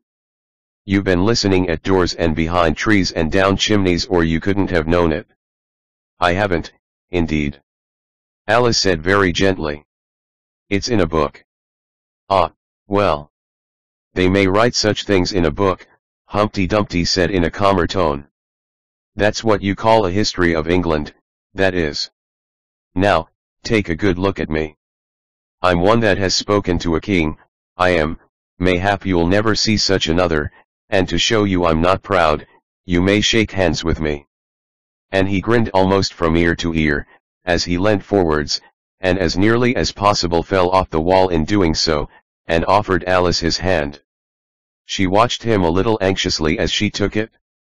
If he smiled much more, the ends of his mouth might meet behind, she thought, and then I don't know what would happen to his head. I'm afraid it would come off. Yes, all his horses and all his men, Humpty Dumpty went on. They'd pick me up again in a minute, they would. However, this conversation is going on a little too fast, let's go back to the last remark but one. I'm afraid I can't quite remember it, Alice said very politely. In that case we start fresh, said Humpty Dumpty, and it's my turn to choose a subject. He talks about it just as if it was a game, thought Alice. So here's a question for you. How old did you say you were? Alice made a short calculation, and said 7 years and 6 months. Wrong. Humpty Dumpty exclaimed triumphantly. You never said a word like it? I thought you meant how old are you? Alice explained. If I'd meant that, I'd have said it, said Humpty Dumpty. Alice didn't want to begin another argument, so she said nothing. 7 years and 6 months. Humpty Dumpty repeated thoughtfully. An uncomfortable sort of age. Now if you'd asked my advice, I'd have said leave off at 7, but it's too late now. I never ask advice about growing, Alice said indignantly. Too proud, the other inquired. Alice felt even more indignant at this suggestion. I mean, she said, that one can't help growing older. One can't, perhaps, said Humpty Dumpty, but two can. With proper assistance, you might have left off at 7. What a beautiful belt you've got on, Alice suddenly remarked. They had had quite enough of the subject of age, she thought, and if they really were to take turns in choosing subjects, it was her turn now. At least, she corrected herself on second thoughts, a beautiful cravat, I should have said no, a belt, I mean I beg your pardon, she added in dismay, for Humpty Dumpty looked thoroughly offended, and she began to wish she hadn't chosen that subject. If I only knew, she thought to herself, which was neck and which was waist. Evidently Humpty Dumpty was very angry, though he said nothing for a minute or two. When he did speak again, it was in a deep growl. It is a most provoking thing, he said at last, when a person doesn't know a cravat from a belt. I know it's very ignorant of me, Alice said, in so humble a tone that Humpty Dumpty relented. It's a cravat, child, and a beautiful one, as you say. It's a present from the White King and Queen. There now. Is it really, said Alice, quite pleased to find that she had chosen a good subject, after all. They gave it me, Humpty Dumpty continued thoughtfully, as he crossed one knee over the other and clasped his hands round it, they gave it me for an unbirthday present. I beg your pardon, Alice said with a puzzled air. I'm not offended, said Humpty Dumpty. I mean, what is an unbirthday present? A present given when it isn't your birthday, of course. Alice considered a little. I like birthday presents best, she said at last. You don't know what you're talking about, cried Humpty Dumpty. How many days are there in a year? 365, said Alice. And how many birthdays have you? 1. And if you take 1 from 365, what remains? 364, of course. Humpty Dumpty looked doubtful. I'd rather see that done on paper, he said. Alice couldn't help smiling as she took out her memorandum book, and worked the sum for him. Humpty Dumpty took the book, and looked at it carefully. That seems to be done right, he began. You're holding it upside down, Alice interrupted. To be sure I was, Humpty Dumpty said gaily, as she turned it round for him. I thought it looked a little queer. As I was saying, that seems to be done right, though I haven't time to look it over thoroughly just now, and that shows that there are 364 days when you might get unbirthday presents. Certainly, said Alice. And only 1 for birthday presents, you know. There's glory for you. I don't know what you mean by glory, Alice said. Humpty Dumpty smiled contemptuously. Of course you don't till I tell you. I meant there's a nice knockdown argument for you. But glory doesn't mean a nice knockdown argument, Alice objected. When I use a word, Humpty Dumpty said in rather a scornful tone, it means just what I choose it to mean, neither more nor less. The question is, said Alice, whether you can make words mean so many different things. The question is, said Humpty Dumpty, which is to be master, that's all. Alice was too much puzzled to say anything, so after a minute Humpty Dumpty began again. They've a temper, some of them particularly verbs, they're the proudest adjectives you can do anything with, but not verbs. However, I can manage the whole lot of them. Impenetrability. That's what I say. Would you tell me, please, said Alice, what that means?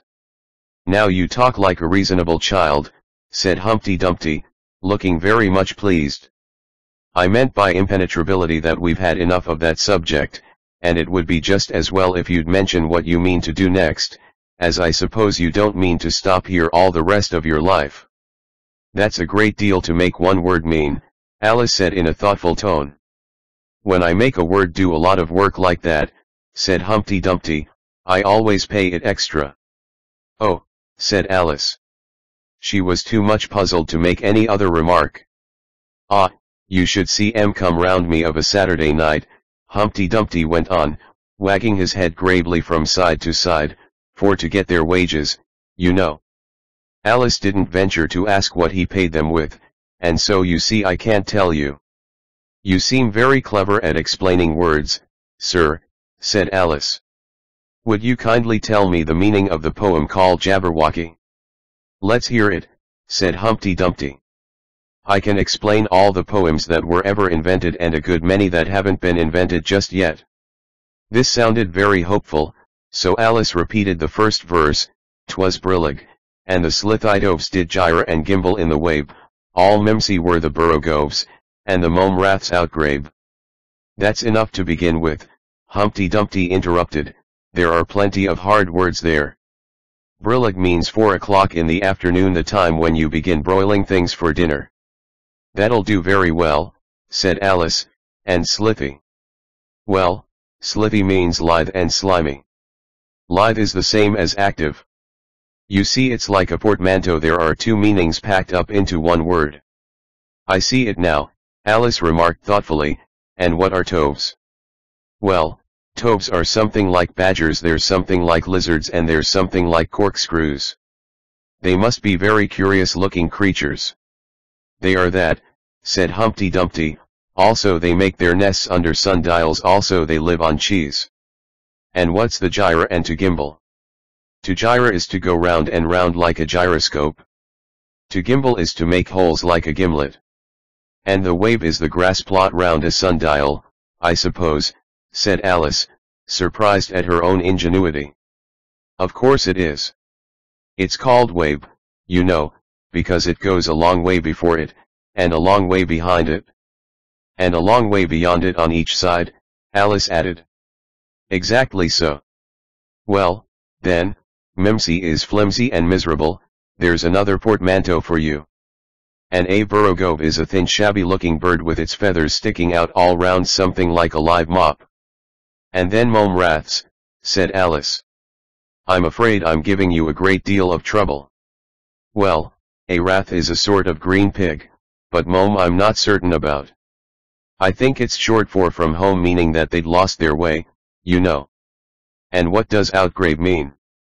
Well, outgrabing is something between bellowing and whistling, with a kind of sneeze in the middle. However, you'll hear it done, maybe down in the wood yonder, and when you've once heard it you'll be quite content. Who's been repeating all that hard stuff to you? I read it in a book, said Alice. But I had some poetry repeated to me, much easier than that, by Tweedledee, I think it was. As to poetry, you know, said Humpty Dumpty, stretching out one of his great hands, I can repeat poetry as well as other folk, if it comes to that. Oh, it needn't come to that, Alice hastily said, hoping to keep him from beginning. The piece I'm going to repeat, he went on without noticing her remark, was written entirely for your amusement. Alice felt that in that case she really ought to listen to it, so she sat down, and said thank you rather sadly. In winter, when the fields are white, I sing this song for your delight. Only I don't sing it, he added, as an explanation. I see you don't, said Alice. If you can see whether I'm singing or not, you've sharper eyes than most. Humpty Dumpty remarked severely. Alice was silent. In spring, when woods are getting green, I'll try and tell you what I mean. Thank you very much, said Alice. In summer, when the days are long, perhaps you'll understand the song. In autumn, when the leaves are brown, take pen and ink, and write it down. I will, if I can remember it so long, said Alice. You needn't go on making remarks like that, Humpty Dumpty said, they're not sensible, and they put me out. I sent a message to the fish, I told them this is what I wish. The little fishes of the sea, they sent an answer back to me. The little fish's answer was, we cannot do it, sir, because I'm afraid I don't quite understand, said Alice. It gets easier further on, Humpty Dumpty replied. I sent to them again to say it will be better to obey. The fishes answered with a grin, why, what a temper you are in. I told them once, I told them twice, they would not listen to advice. I took a kettle large and new fit for the deed I had to do. My heart went hop, my heart went thump, I filled the kettle at the pump. Then someone came to me and said, the little fishes are in bed. I said to him, I said it plain, then you must wake them up again. I said it very loud and clear, I went and shouted in his ear. Humpty Dumpty raised his voice almost to a scream as he repeated this verse, and Alice thought with a shudder, I wouldn't have been the messenger for anything. But he was very stiff and proud, he said you needn't shout so loud. And he was very proud and stiff, he said I'd go and wake them, if I took a corkscrew from the shelf, I went to wake them up myself. And when I found the door was locked, I pulled, and pushed and kicked and knocked. And when I found the door was shut, I tried to turn the handle, but... There was a long pause. Is that all? Alice timidly asked. That's all, said Humpty Dumpty. Goodbye. This was rather sudden, Alice thought, but, after such a very strong hint that she ought to be going, she felt that it would hardly be civil to stay. So she got up, and held out her hand. Goodbye, till we meet again, she said as cheerfully as she could. I shouldn't know you again if we did meet, Humpty Dumpty replied in a discontented tone, giving her one of his fingers to shake, you're so exactly like other people. The face is what one goes by, generally, Alice remarked in a thoughtful tone. That's just what I complain of, said Humpty Dumpty. Your face is the same as everybody has the two eyes, so, marking their places in the air with this thumb, nose in the middle, mouth under. It's always the same. Now if you had the two eyes on the same side of the nose, for instance, or the mouth at the top, that would be some help. It wouldn't look nice, Alice objected. But Humpty Dumpty only shut his eyes and said, wait till you've tried. Alice waited a minute to see if he would speak again, but as he never opened his eyes or took any further notice of her, she said goodbye, once more, and, getting no answer to this, she quietly walked away, but she couldn't help saying to herself as she went, of all the unsatisfactory, she repeated this aloud, as it was a great comfort to have such a long word to say, of all the unsatisfactory people I ever met. She never finished the sentence, for at this moment a heavy crash shook the forest from end to end. Chapter 7. The Lion and the Unicorn. The next moment soldiers came running through the wood, at first in 2s and 3s, then 10 or 20 together, and at last in such crowds that they seemed to fill the whole forest. Alice got behind a tree, for fear of being run over, and watched them go by. She thought that in all her life she had never seen soldiers so uncertain on their feet, they were always tripping over something or other, and whenever one went down, several more always fell over him, so that the ground was soon covered with little heaps of men. Then came the horses. Having 4 feet, these managed rather better than the foot soldiers, but even they stumbled now and then, and it seemed to be a regular rule that, whenever a horse stumbled, the rider fell off instantly. The confusion got worse every moment, and Alice was very glad to get out of the wood into an open place, where she found the White King seated on the ground, busily writing in his memorandum book. "I've sent them all," the king cried in a tone of delight, on seeing Alice. "Did you happen to meet any soldiers, my dear, as you came through the wood?" "Yes, I did," said Alice, "several thousand, I should think." 4,207, that's the exact number, the king said, referring to his book. "I couldn't send all the horses, you know, because 2 of them are wanted in the game. And I haven't sent the 2 messengers, either. They're both gone to the town. Just look along the road, and tell me if you can see either of them." "I see nobody on the road," said Alice. "I only wish I had such eyes," the king remarked in a fretful tone. "To be able to see nobody. And at that distance, too. Why, it's as much as I can do to see real people, by this light." All this was lost on Alice, who was still looking intently along the road, shading her eyes with one hand. "I see somebody now," she exclaimed at last. "But he's coming very slowly, and what curious attitudes he goes into." For the messenger kept skipping up and down, and wriggling like an eel, as he came along, with his great hands spread out like fans on each side.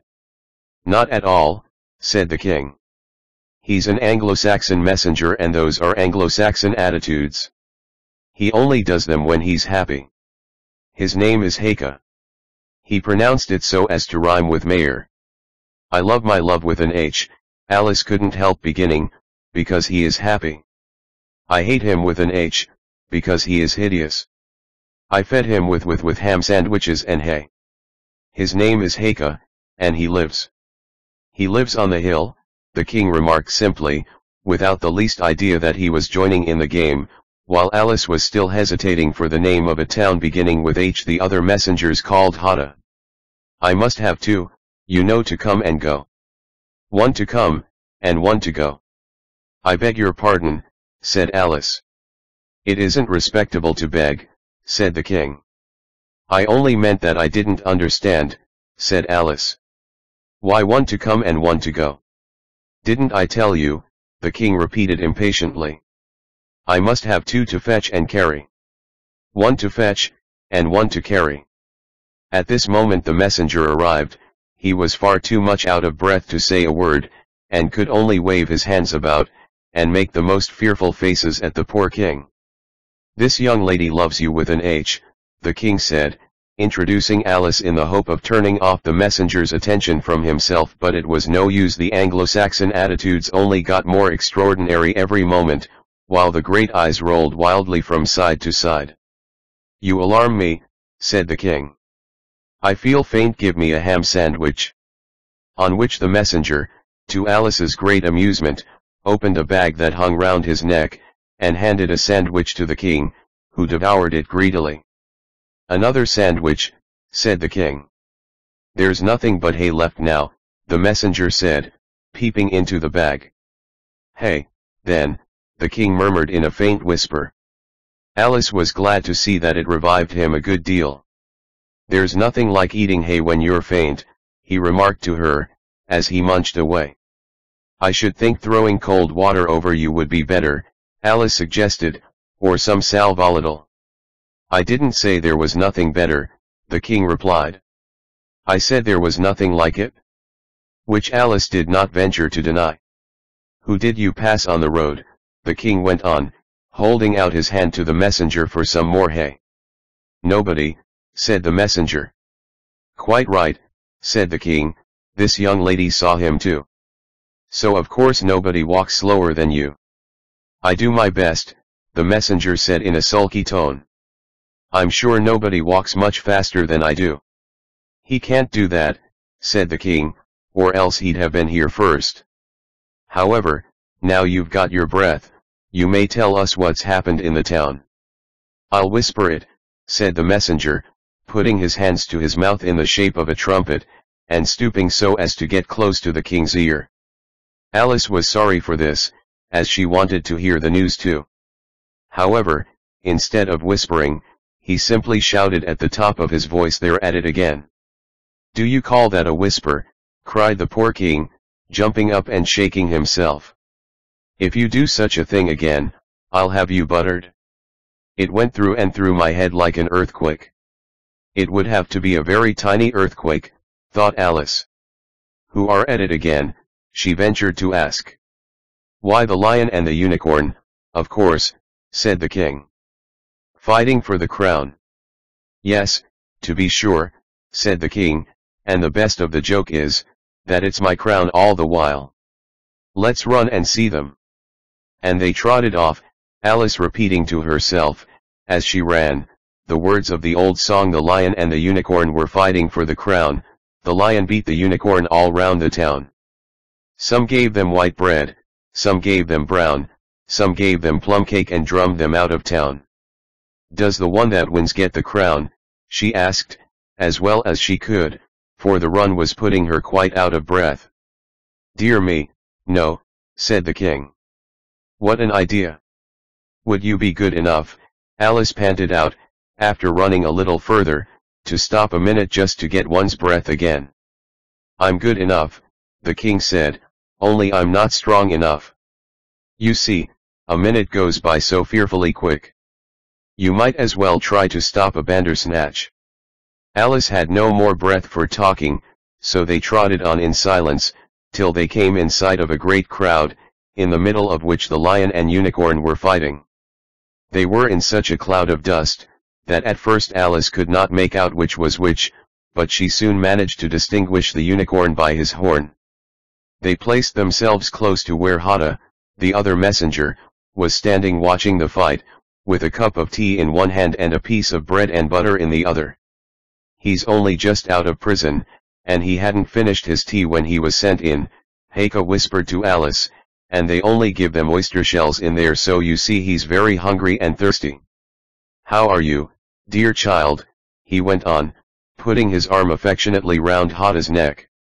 Hata looked round and nodded, and went on with his bread and butter. "Were you happy in prison, dear child?" said Haka. Hata looked round once more, and this time a tear or two trickled down his cheek, but not a word would he say. "Speak, can't you?" Haka cried impatiently.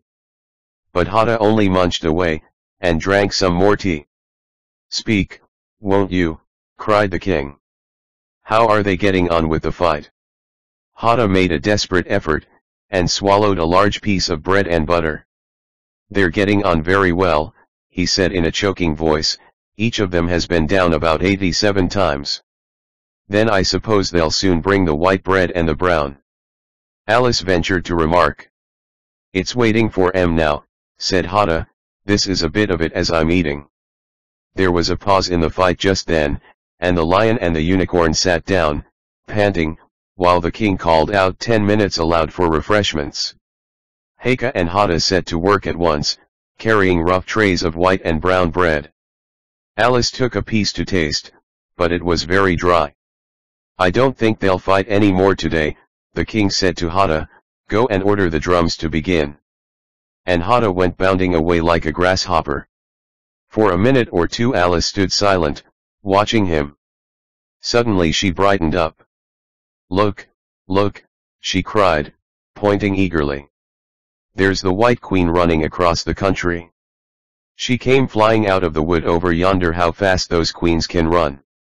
"There's some enemy after her, no doubt," the king said, without even looking round. "That wood's full of them." "But aren't you going to run and help her?"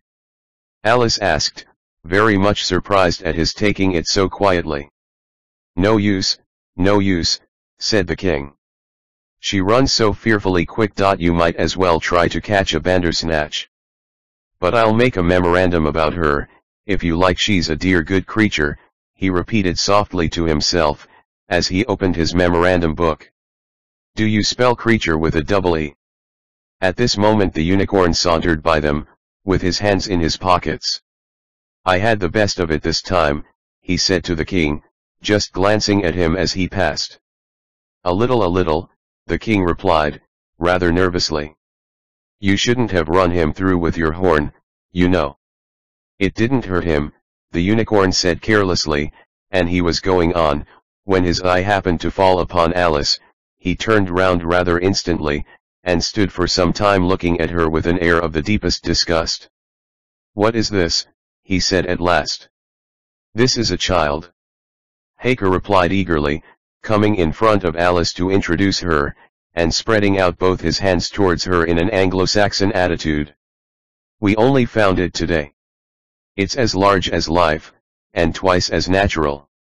"I always thought they were fabulous monsters," said the unicorn. "Is it alive?" "It can talk," said Haker, solemnly. The unicorn looked dreamily at Alice, and said, "Talk, child." Alice could not help her lips curling up into a smile as she began, "Do you know, I always thought unicorns were fabulous monsters, too. I never saw one alive before." "Well, now that we have seen each other," said the unicorn, "if you'll believe in me, I'll believe in you. Is that a bargain?" "Yes, if you like," said Alice. "Come, fetch out the plum cake, old man," the unicorn went on, turning from her to the king. "None of your brown bread for me." "Certainly, certainly," the king muttered, and beckoned to Haker. "Open the bag," he whispered. "Quick. Not that one that's full of hay." Haker took a large cake out of the bag, and gave it to Alice to hold, while he got out a dish and carving knife. How they all came out of it Alice couldn't guess. It was just like a conjuring trick, she thought. The lion had joined them while this was going on. He looked very tired and sleepy, and his eyes were half shut. "What's this?" he said, blinking lazily at Alice, and speaking in a deep hollow tone that sounded like the tolling of a great bell. "Ah, what is it, now?" the unicorn cried eagerly. "You'll never guess." "I couldn't." The lion looked at Alice wearily. "Are you animal, vegetable or mineral?" he said, yawning at every other word. "It's a fabulous monster," the unicorn cried out, before Alice could reply. "Then hand round the plum cake, monster," the lion said, lying down and putting his chin on his paws. "And sit down, both of you," to the king and the unicorn. "Fair play with the cake, you know." The king was evidently very uncomfortable at having to sit down between the two great creatures, but there was no other place for him. "What a fight we might have for the crown, now," the unicorn said, looking slyly up at the crown, which the poor king was nearly shaking off his head, he trembled so much. "I should win easy," said the lion. "I'm not so sure of that," said the unicorn. "Why, I beat you all round the town, you chicken," the lion replied angrily, half getting up as he spoke. Here the king interrupted, to prevent the quarrel going on. He was very nervous, and his voice quite quivered. "All round the town," he said. "That's a good long way. Did you go by the old bridge, or the marketplace? You get the best view by the old bridge." "I'm sure I don't know," the lion growled out as he lay down again. There was too much dust to see anything. "What a time the monster is, cutting up that cake." Alice had seated herself on the bank of a little brook, with the great dish on her knees, and was sawing away diligently with the knife. "It's very provoking," she said, in reply to the lion. She was getting quite used to being called the monster. "I've cut several slices already, but they always join on again." "You don't know how to manage looking-glass cakes," the unicorn remarked. "Hand it round first, and cut it afterwards." This sounded nonsense, but Alice very obediently got up, and carried the dish round, and the cake divided itself into 3 pieces as she did so. "Now cut it up," said the lion, as she returned to her place with the empty dish. "I say, this isn't fair," cried the unicorn, as Alice sat with the knife in her hand, very much puzzled how to begin. "The monster has given the lion twice as much as me. She's kept none for herself, anyhow," said the lion.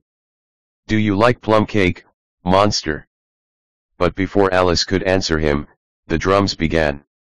Where the noise came from, she couldn't make out, the air seemed full of it, and it rang through and through her head till she felt quite deafened.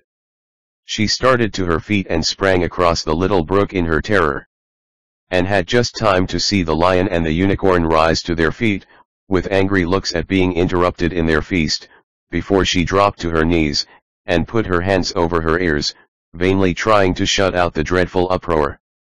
If that doesn't drum them out of town, she thought to herself, nothing ever will. Chapter 8. It's my own invention. After a while the noise seemed gradually to die away, till all was dead silence, and Alice lifted up her head in some alarm. There was no one to be seen, and her first thought was that she must have been dreaming about the lion and the unicorn and those queer Anglo-Saxon messengers. However, there was the great dish still lying at her feet, on which she had tried to cut the plum cake, so I wasn't dreaming, after all, she said to herself, unless we're all part of the same dream. Only I do hope it's my dream, and not the Red King's. I don't like belonging to another person's dream, she went on in a rather complaining tone. I've a great mind to go and wake him, and see what happens. At this moment her thoughts were interrupted by a loud shouting of ahoy! Ahoy! Check, and a knight dressed in crimson armor came galloping down upon her, brandishing a great club. Just as he reached her, the horse stopped suddenly. You're my prisoner, the knight cried, as he tumbled off his horse. Startled as she was, Alice was more frightened for him than for herself at the moment, and watched him with some anxiety as he mounted again. As soon as he was comfortably in the saddle, he began once more you're my but here another voice broke in ahoy! Ahoy! Check, and Alice looked round in some surprise for the new enemy. This time it was a white knight. He drew up at Alice's side, and tumbled off his horse just as the red knight had done, then he got on again, and the two knights sat and looked at each other for some time without speaking. Alice looked from one to the other in some bewilderment.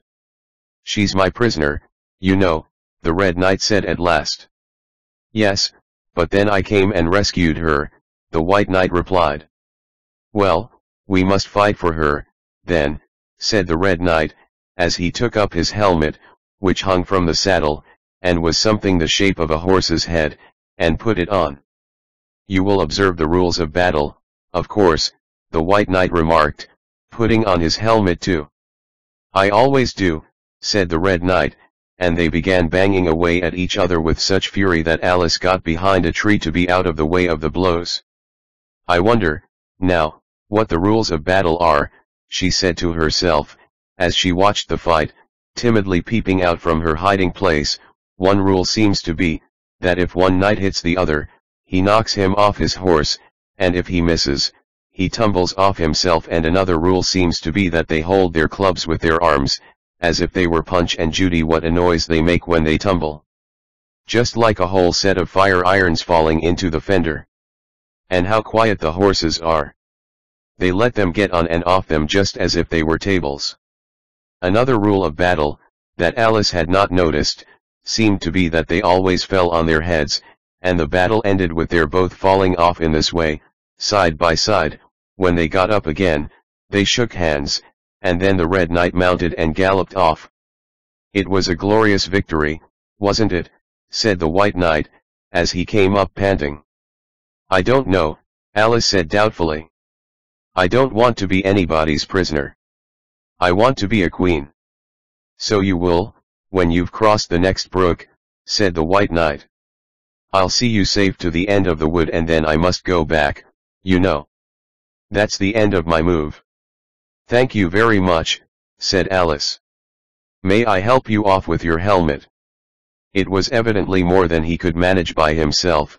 However, she managed to shake him out of it at last. Now one can breathe more easily, said the knight, putting back his shaggy hair with both hands, and turning his gentle face and large mild eyes to Alice. She thought she had never seen such a strange-looking soldier in all her life. He was dressed in tin armor, which seemed to fit him very badly, and he had a queer-shaped little deal box fastened across his shoulder, upside down, and with the lid hanging open. Alice looked at it with great curiosity. "I see you're admiring my little box," the knight said in a friendly tone. "It's my own invention to keep clothes and sandwiches in.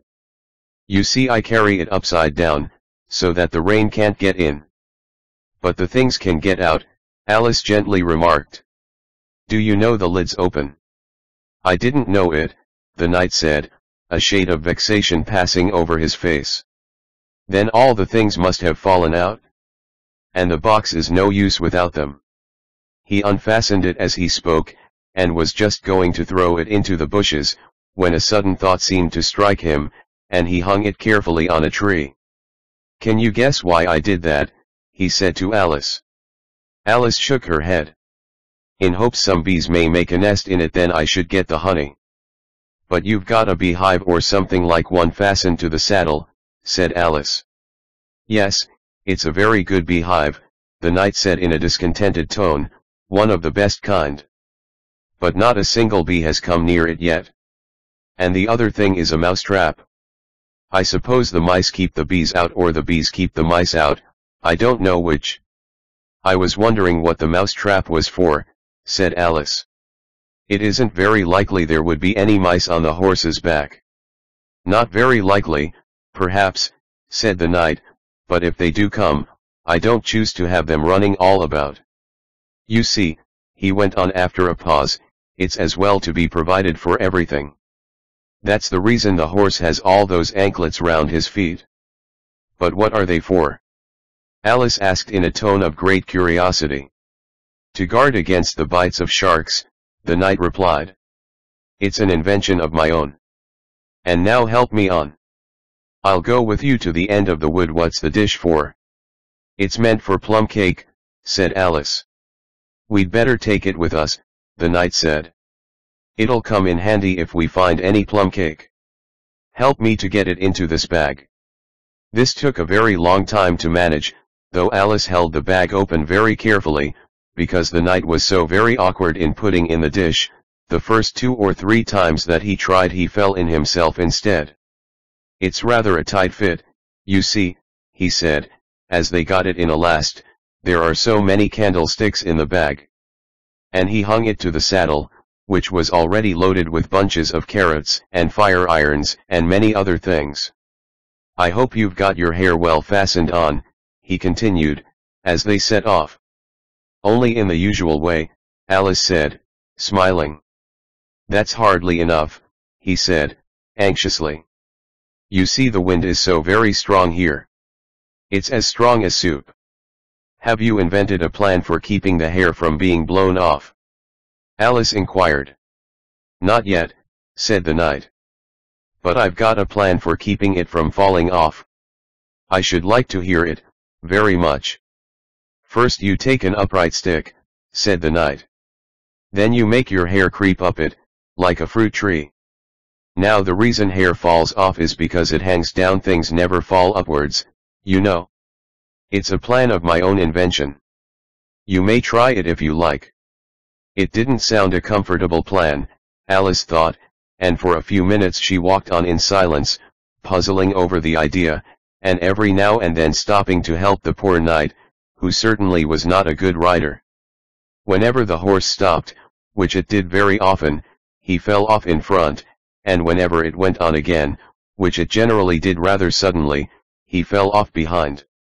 Otherwise he kept on pretty well, except that he had a habit of now and then falling off sideways, and as he generally did this on the side on which Alice was walking, she soon found that it was the best plan not to walk quite close to the horse.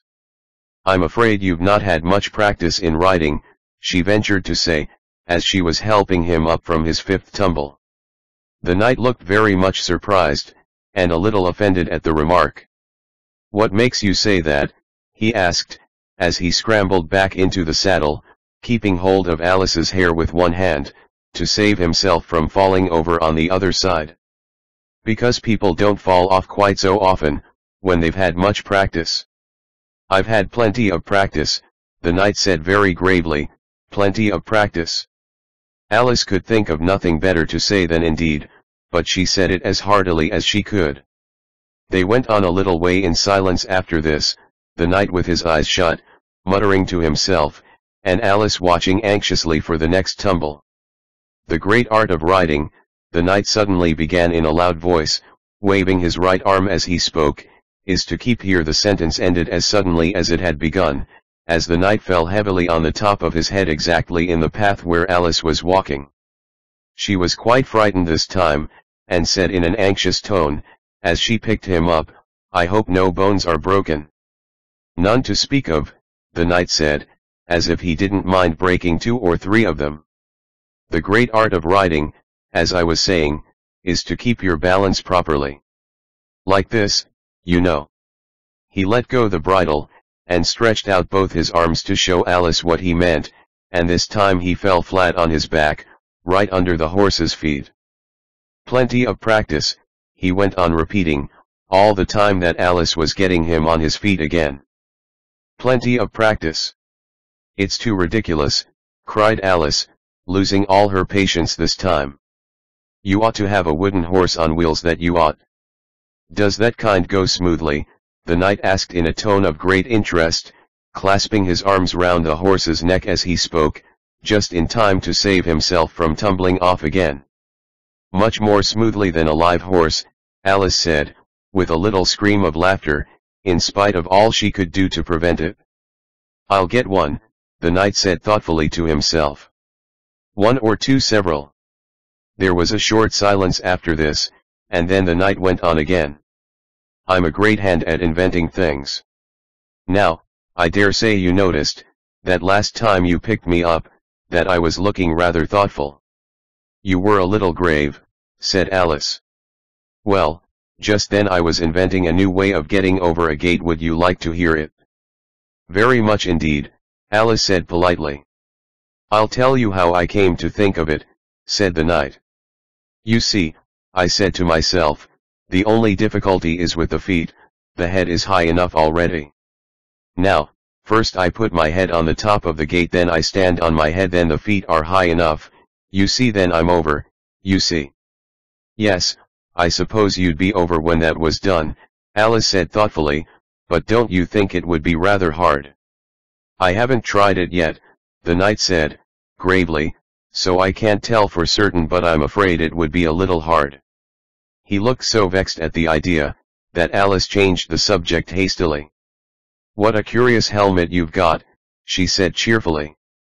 "Is that your invention too?" The knight looked down proudly at his helmet, which hung from the saddle. "Yes," he said, "but I've invented a better one than that, like a sugar loaf. When I used to wear it, if I fell off the horse, it always touched the ground directly. So I had a very little way to fall, you see, but there was the danger of falling into it, to be sure. That happened to me once, and the worst of it was, before I could get out again, the other white knight came and put it on. He thought it was his own helmet." The knight looked so solemn about it that Alice did not dare to laugh. "I'm afraid you must have hurt him," she said in a trembling voice, "being on the top of his head." "I had to kick him, of course," the knight said, very seriously. "And then he took the helmet off again, but it took hours and hours to get me out. I was as fast as lightning, you know." "But that's a different kind of fastness," Alice objected. The knight shook his head. "It was all kinds of fastness with me, I can assure you," he said. He raised his hands in some excitement as he said this, and instantly rolled out of the saddle, and fell headlong into a deep ditch. Alice ran to the side of the ditch to look for him. She was rather startled by the fall, as for some time he had kept on very well, and she was afraid that he really was hurt this time. However, though she could see nothing but the soles of his feet, she was much relieved to hear that he was talking on in his usual tone. "All kinds of fastness," he repeated, "but it was careless of him to put another man's helmet on with the man in it, too. How can you go on talking so quietly, head downwards?" Alice asked, as she dragged him out by the feet, and laid him in a heap on the bank. The knight looked surprised at the question. "What does it matter where my body happens to be?" he said. "My mind goes on working all the same. In fact, the more head downwards I am, the more I keep inventing new things. Now the cleverest thing of the sort that I ever did, he went on after a pause, was inventing a new pudding during the meat course.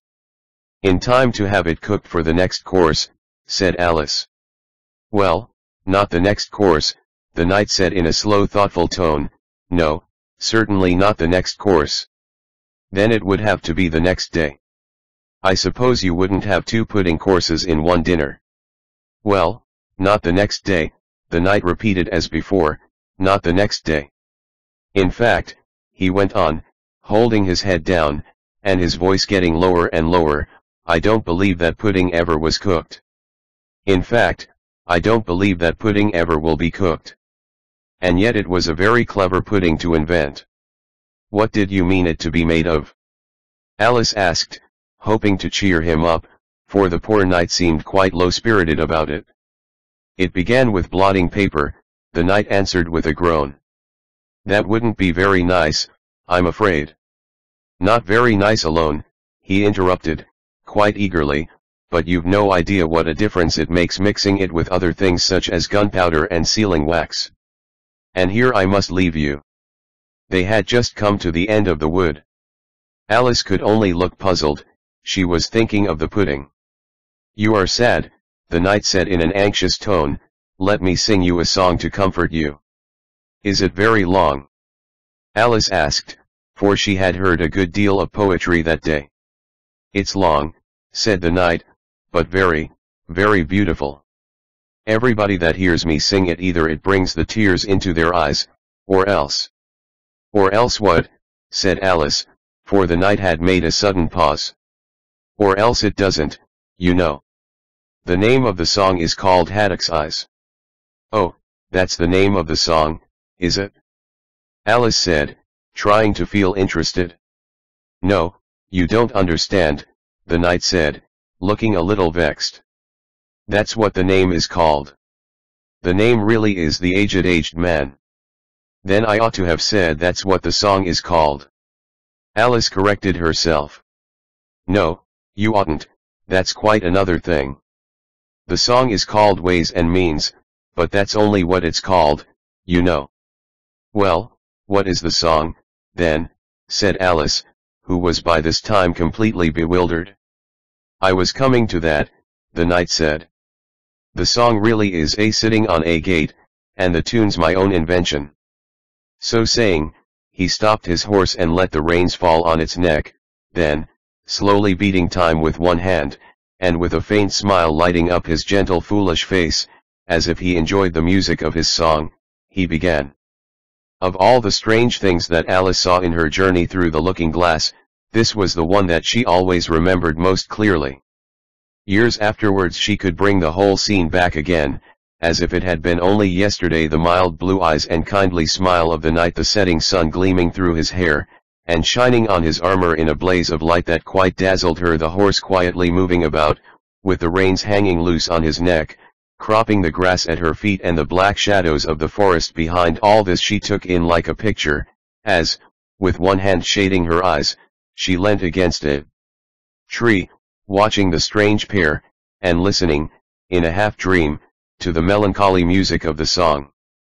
But the tune isn't his own invention, she said to herself, it's I give thee all, I can no more. She stood and listened very attentively, but no tears came into her eyes. I'll tell thee everything I can, there's little to relate. I saw an aged man, a sitting on a gate. Who are you, aged man? I said, and how is it you live? And his answer trickled through me like water through a sieve. He said, I look for butterflies that sleep among the wheat, I make them into mutton pies, and sell them in the street. I sell them unto men, he said, who sail on stormy seas, and that's the way I get my bread, a trifle, if you please. But I was thinking of a plan to dye one's whiskers green, and always use so large a fan that they could not be seen. So, having no reply to give to what the old man said, I cried, come, tell me how you live. And thumped him on the head. His accent smiled, took up the tale, he said, I go my ways, and when I find a mountain rill, I set it in a blaze, and thence they make a stuff they call Roland's Macassar oil, yet twopence halfpenny is all they give me for my toil. But I was thinking of a way to feed oneself on batter, and so go on from day to day getting a little fatter. I shook him well from side to side, until his face was blue. Come, tell me how you live, I cried, and what it is you do. He said, I hunt for haddocks' eyes among the heather bright, and work them in toast-coat buttons in the silent night. And these I do not sell for gold or coin of silvery shine, but for a copper halfpenny, and that will purchase 9. I sometimes dig for buttered rolls or set lime twigs for crabs, sometimes search the grassy knolls for wheels off handsome cabs. And that's the way, heg of a wink, by which I get my wealth, and very gladly will I drink your honour's noble health. I heard him then, for I had just completed my design to keep the Mina Bridge from rust by boiling it in wine. I thank him much for telling me the way he got his wealth, but chiefly for his wish that he might drink my noble health. And now, if e'er by chance I put my fingers into glue, or madly squeeze a right-hand foot into a left-hand shoe, or if I drop upon my toe a very heavy weight, I weep, for it reminds me so, of that old man I used to know, whose look was mild, whose speech was slow, whose hair was whiter than the snow, whose face was very like a crow, with eyes, like cinders, all aglow, who seemed distracted with his woe, who rocked his body to and fro, and muttered mumblingly and low, as if his mouth were full of dough, who snorted like a buffalo that summer evening, long ago, sitting on a gate. As the knight sang the last words of the ballad, he gathered up the reins, and turned his horse's head along the road by which they had come. You've only a few yards to go, he said, down the hill and over that little brook, and then you'll be a queen, but you'll stay and see me off first, he added as Alice turned with an eager look in the direction to which he pointed. I shan't be long. You'll wait and wave your handkerchief when I get to that turn in the road? I think it'll encourage me, you see. Of course I'll wait, said Alice, and thank you very much for coming so far, and for the song, I liked it very much. I hope so, the knight said doubtfully, but you didn't cry so much as I thought you would.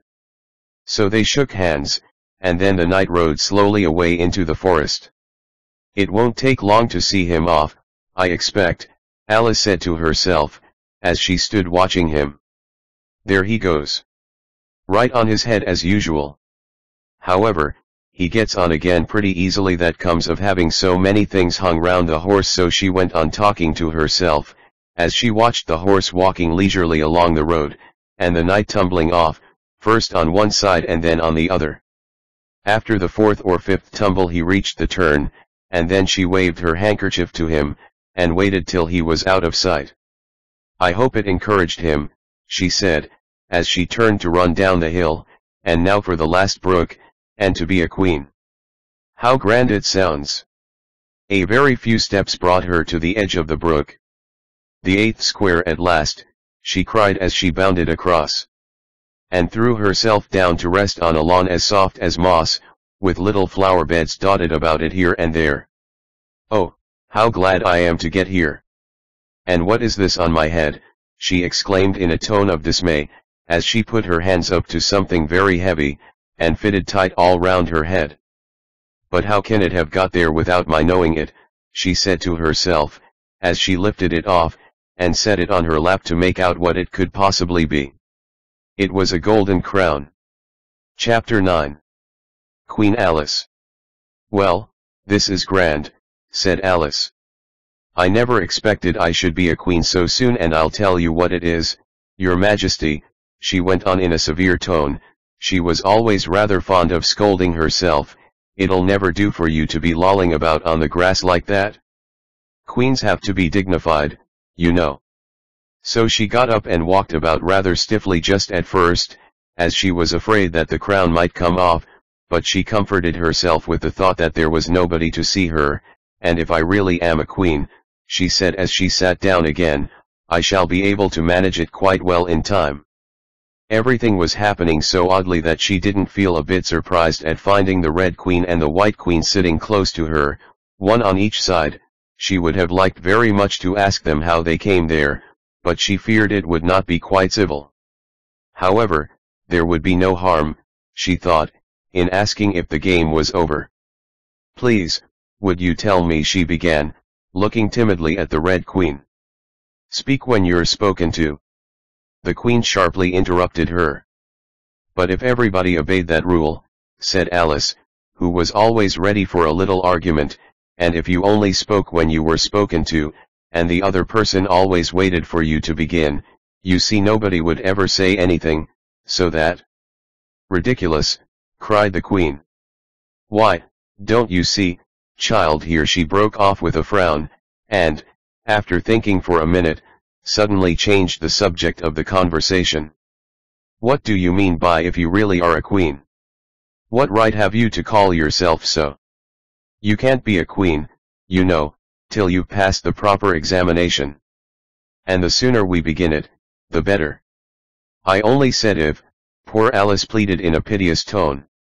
The two queens looked at each other, and the Red Queen remarked, with a little shudder, she says she only said if. But she said a great deal more than that, the White Queen moaned, wringing her hands. Oh, ever so much more than that. So you did, you know, the Red Queen said to Alice. Always speak the truth, think before you speak and write it down afterwards. I'm sure I didn't mean, Alice was beginning, but the Red Queen interrupted her impatiently. That's just what I complain of. You should have meant. What do you suppose is the use of child without any meaning? Even a joke should have some meaning, and a child's more important than a joke, I hope. You couldn't deny that, even if you tried with both hands.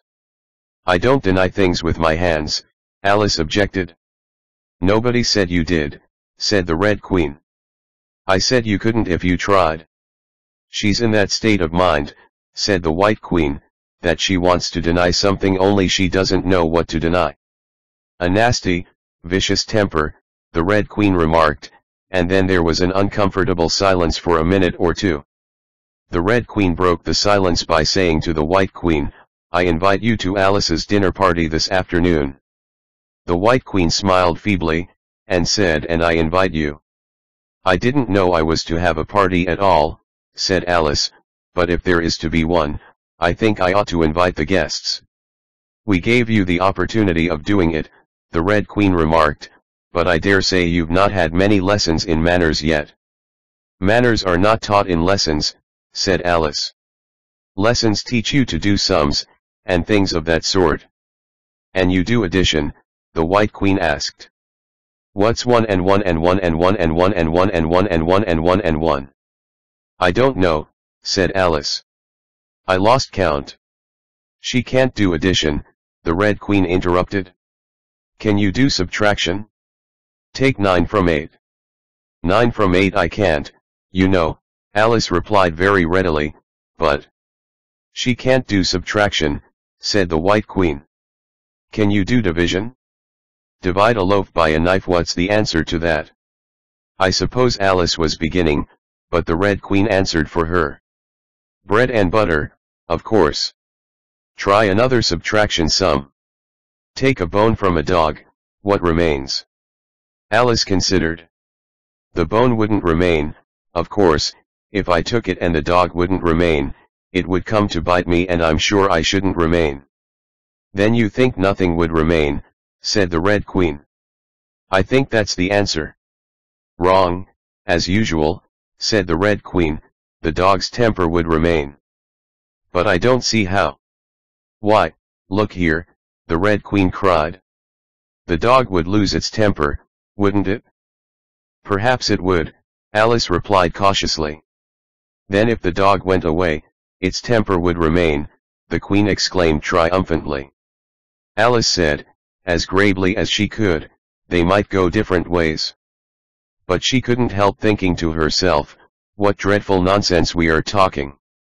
She can't do sums a bit, the Queen said together, with great emphasis. Can you do sums? Alice said, turning suddenly on the White Queen, for she didn't like being found fault with so much. The Queen gasped and shut her eyes. I can do addition, if you give me time, but I can't do subtraction, under any circumstances. Of course you know your ABC, said the Red Queen. To be sure I do, said Alice. So do I, the White Queen whispered, we'll often say it over together, dear. And I'll tell you a secret, I can read words of one letter. Isn't that grand? However, don't be discouraged. You'll come to it in time. Here the Red Queen began again. Can you answer useful questions, she said. How is bread made? I know that.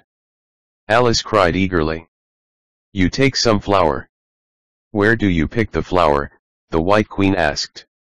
In a garden, or in the hedges? Well, it isn't picked at all, Alice explained, it's ground. How many acres of ground?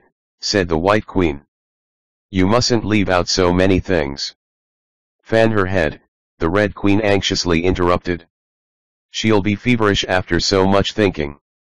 So they set to work and fanned her with bunches of leaves, till she had to beg them to leave off, it blew her hair about so. She's all right again now, said the Red Queen. Do you know languages? What's the French for fiddle-de-dee? Fiddle-de-dee's not English, Alice replied gravely. Whoever said it was, said the Red Queen. Alice thought she saw a way out of the difficulty this time. If you'll tell me what language fiddle-de-dee is, I'll tell you the French for it, she exclaimed triumphantly. But the Red Queen drew herself up rather stiffly, and said queens never make bargains. I wish queens never asked questions, Alice thought to herself. Don't let us quarrel, the White Queen said in an anxious tone. What is the cause of lightning? The cause of lightning, Alice said very decidedly, for she felt quite certain about this, is the thunder. No, no, she hastily corrected herself. I meant the other way. It's too late to correct it, said the Red Queen, when you've once said a thing, that fixes it, and you must take the consequences. Which reminds me, the White Queen said, looking down and nervously clasping and unclasping her hands, we had such a thunderstorm last Tuesday, I mean one of the last set of Tuesdays, you know. Alice was puzzled. In our country, she remarked, there's only one day at a time. The Red Queen said, that's a poor thin way of doing things. Now here, we mostly have days and nights 2 or 3 at a time, and sometimes in the winter we take as many as 5 nights together for warmth, you know. Are 5 nights warmer than 1 night, then? Alice ventured to ask. 5 times as warm, of course. But they should be 5 times as cold, by the same rule. Just so, cried the Red Queen. 5 times as warm, and 5 times as cold, just as I'm 5 times as rich as you are, and 5 times as clever. Alice sighed and gave it up. It's exactly like a riddle with no answer, she thought. Humpty Dumpty saw it too, the White Queen went on in a low voice, more as if she were talking to herself. He came to the door with a corkscrew in his hand. What did he want? Said the Red Queen. He said he would come in, the White Queen went on, because he was looking for a hippopotamus. Now, as it happened, there wasn't such a thing in the house, that morning. Is there generally? Alice asked in an astonished tone. Well, only on Thursdays, said the Queen. I know what he came for, said Alice, he wanted to punish the fish, because... Here the White Queen began again. It was such a thunderstorm, you can't think. She never could, you know, said the Red Queen. And part of the roof came off, and ever so much thunder got in, and it went rolling round the room in great lumps and knocking over the tables and things till I was so frightened, I couldn't remember my own name. Alice thought to herself, I never should try to remember my name in the middle of an accident. Where would be the use of it? But she did not say this aloud, for fear of hurting the poor Queen's feeling. Your Majesty must excuse her, the Red Queen said to Alice, taking one of the White Queen's hands in her own, and gently stroking it. She means well, but she can't help saying foolish things, as a general rule. The White Queen looked timidly at Alice, who felt she ought to say something kind, but really couldn't think of anything at the moment. She never was really well brought up, the Red Queen went on, but it's amazing how good-tempered she is. pat her on the head, and see how pleased she'll be. But this was more than Alice had courage to do. A little kindness and putting her hair in papers would do wonders with her. The White Queen gave a deep sigh, and laid her head on Alice's shoulder. "I am so sleepy," she moaned. "She's tired, poor thing," said the Red Queen. "Smooth her hair, lend her your nightcap and sing her a soothing lullaby." "I haven't got a nightcap with me," said Alice, as she tried to obey the first direction, "and I don't know any soothing lullabies." "I must do it myself, then," said the Red Queen, and she began, "Hush-a-bye, lady," in Alice's lap. "Till the feast's ready, we've time for a nap. When the feast's over, we'll go to the ball, Red Queen, and White Queen, and Alice, and all. And now you know the words," she added, as she put her head down on Alice's other shoulder, "just sing it through to me. I'm getting sleepy, too." In another moment both queens were fast asleep, and snoring loud. "What am I to do?" exclaimed Alice, looking about in great perplexity, as first one round head, and then the other, rolled down from her shoulder, and lay like a heavy lump in her lap. "I don't think it ever happened before, that anyone had to take care of two queens asleep at once. No, not in all the history of England it couldn't, you know, because there never was more than one queen at a time. Do wake up, you heavy things," she went on in an impatient tone, but there was no answer but a gentle snoring. The snoring got more distinct every minute, and sounded more like a tune. At last she could even make out the words, and she listened so eagerly that, when the two great heads vanished from her lap, she hardly missed them. She was standing before an arched doorway over which were the words Queen Alice in large letters, and on each side of the arch there was a bell handle. One was marked Visitor's Bell, and the other Servant's Bell. "I'll wait till the song's over," thought Alice, "and then I'll ring the which bell must I ring," she went on, very much puzzled by the names. "I'm not a visitor, and I'm not a servant. There ought to be one marked Queen, you know." Just then the door opened a little way, and a creature with a long beak put its head out for a moment and said no admittance till the week after next, and shut the door again with a bang. Alice knocked and rang in vain for a long time, but at last, a very old frog, who was sitting under a tree, got up and hobbled slowly towards her. He was dressed in bright yellow, and had enormous boots on. "What is it, now?" the frog said in a deep hoarse whisper. Alice turned round, ready to find fault with anybody. "Where's the servant whose business it is to answer the door?" she began angrily. "Which door?" said the frog. Alice almost stamped with irritation at the slow drawl in which he spoke. "This door, of course." The frog looked at the door with his large dull eyes for a minute, then he went nearer and rubbed it with his thumb, as if he were trying whether the paint would come off. Then he looked at Alice. "To answer the door," he said. "What's it been asking of?" He was so hoarse that Alice could scarcely hear him. "I don't know what you mean," she said. "I talks English, doesn't I?" the frog went on. "Or are you deaf? What did it ask you?"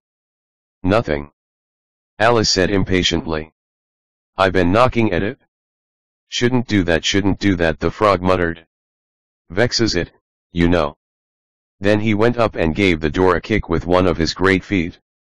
"You let it alone," he panted out, as he hobbled back to his tree, "and it'll let you alone, you know." At this moment the door was flung open, and a shrill voice was heard singing. To the looking-glass world it was Alice that said, "I've a scepter in hand, I've a crown on my head, let the looking-glass creatures, whatever they be, come and dine with the Red Queen, the White Queen, and me." And hundreds of voices joined in the chorus.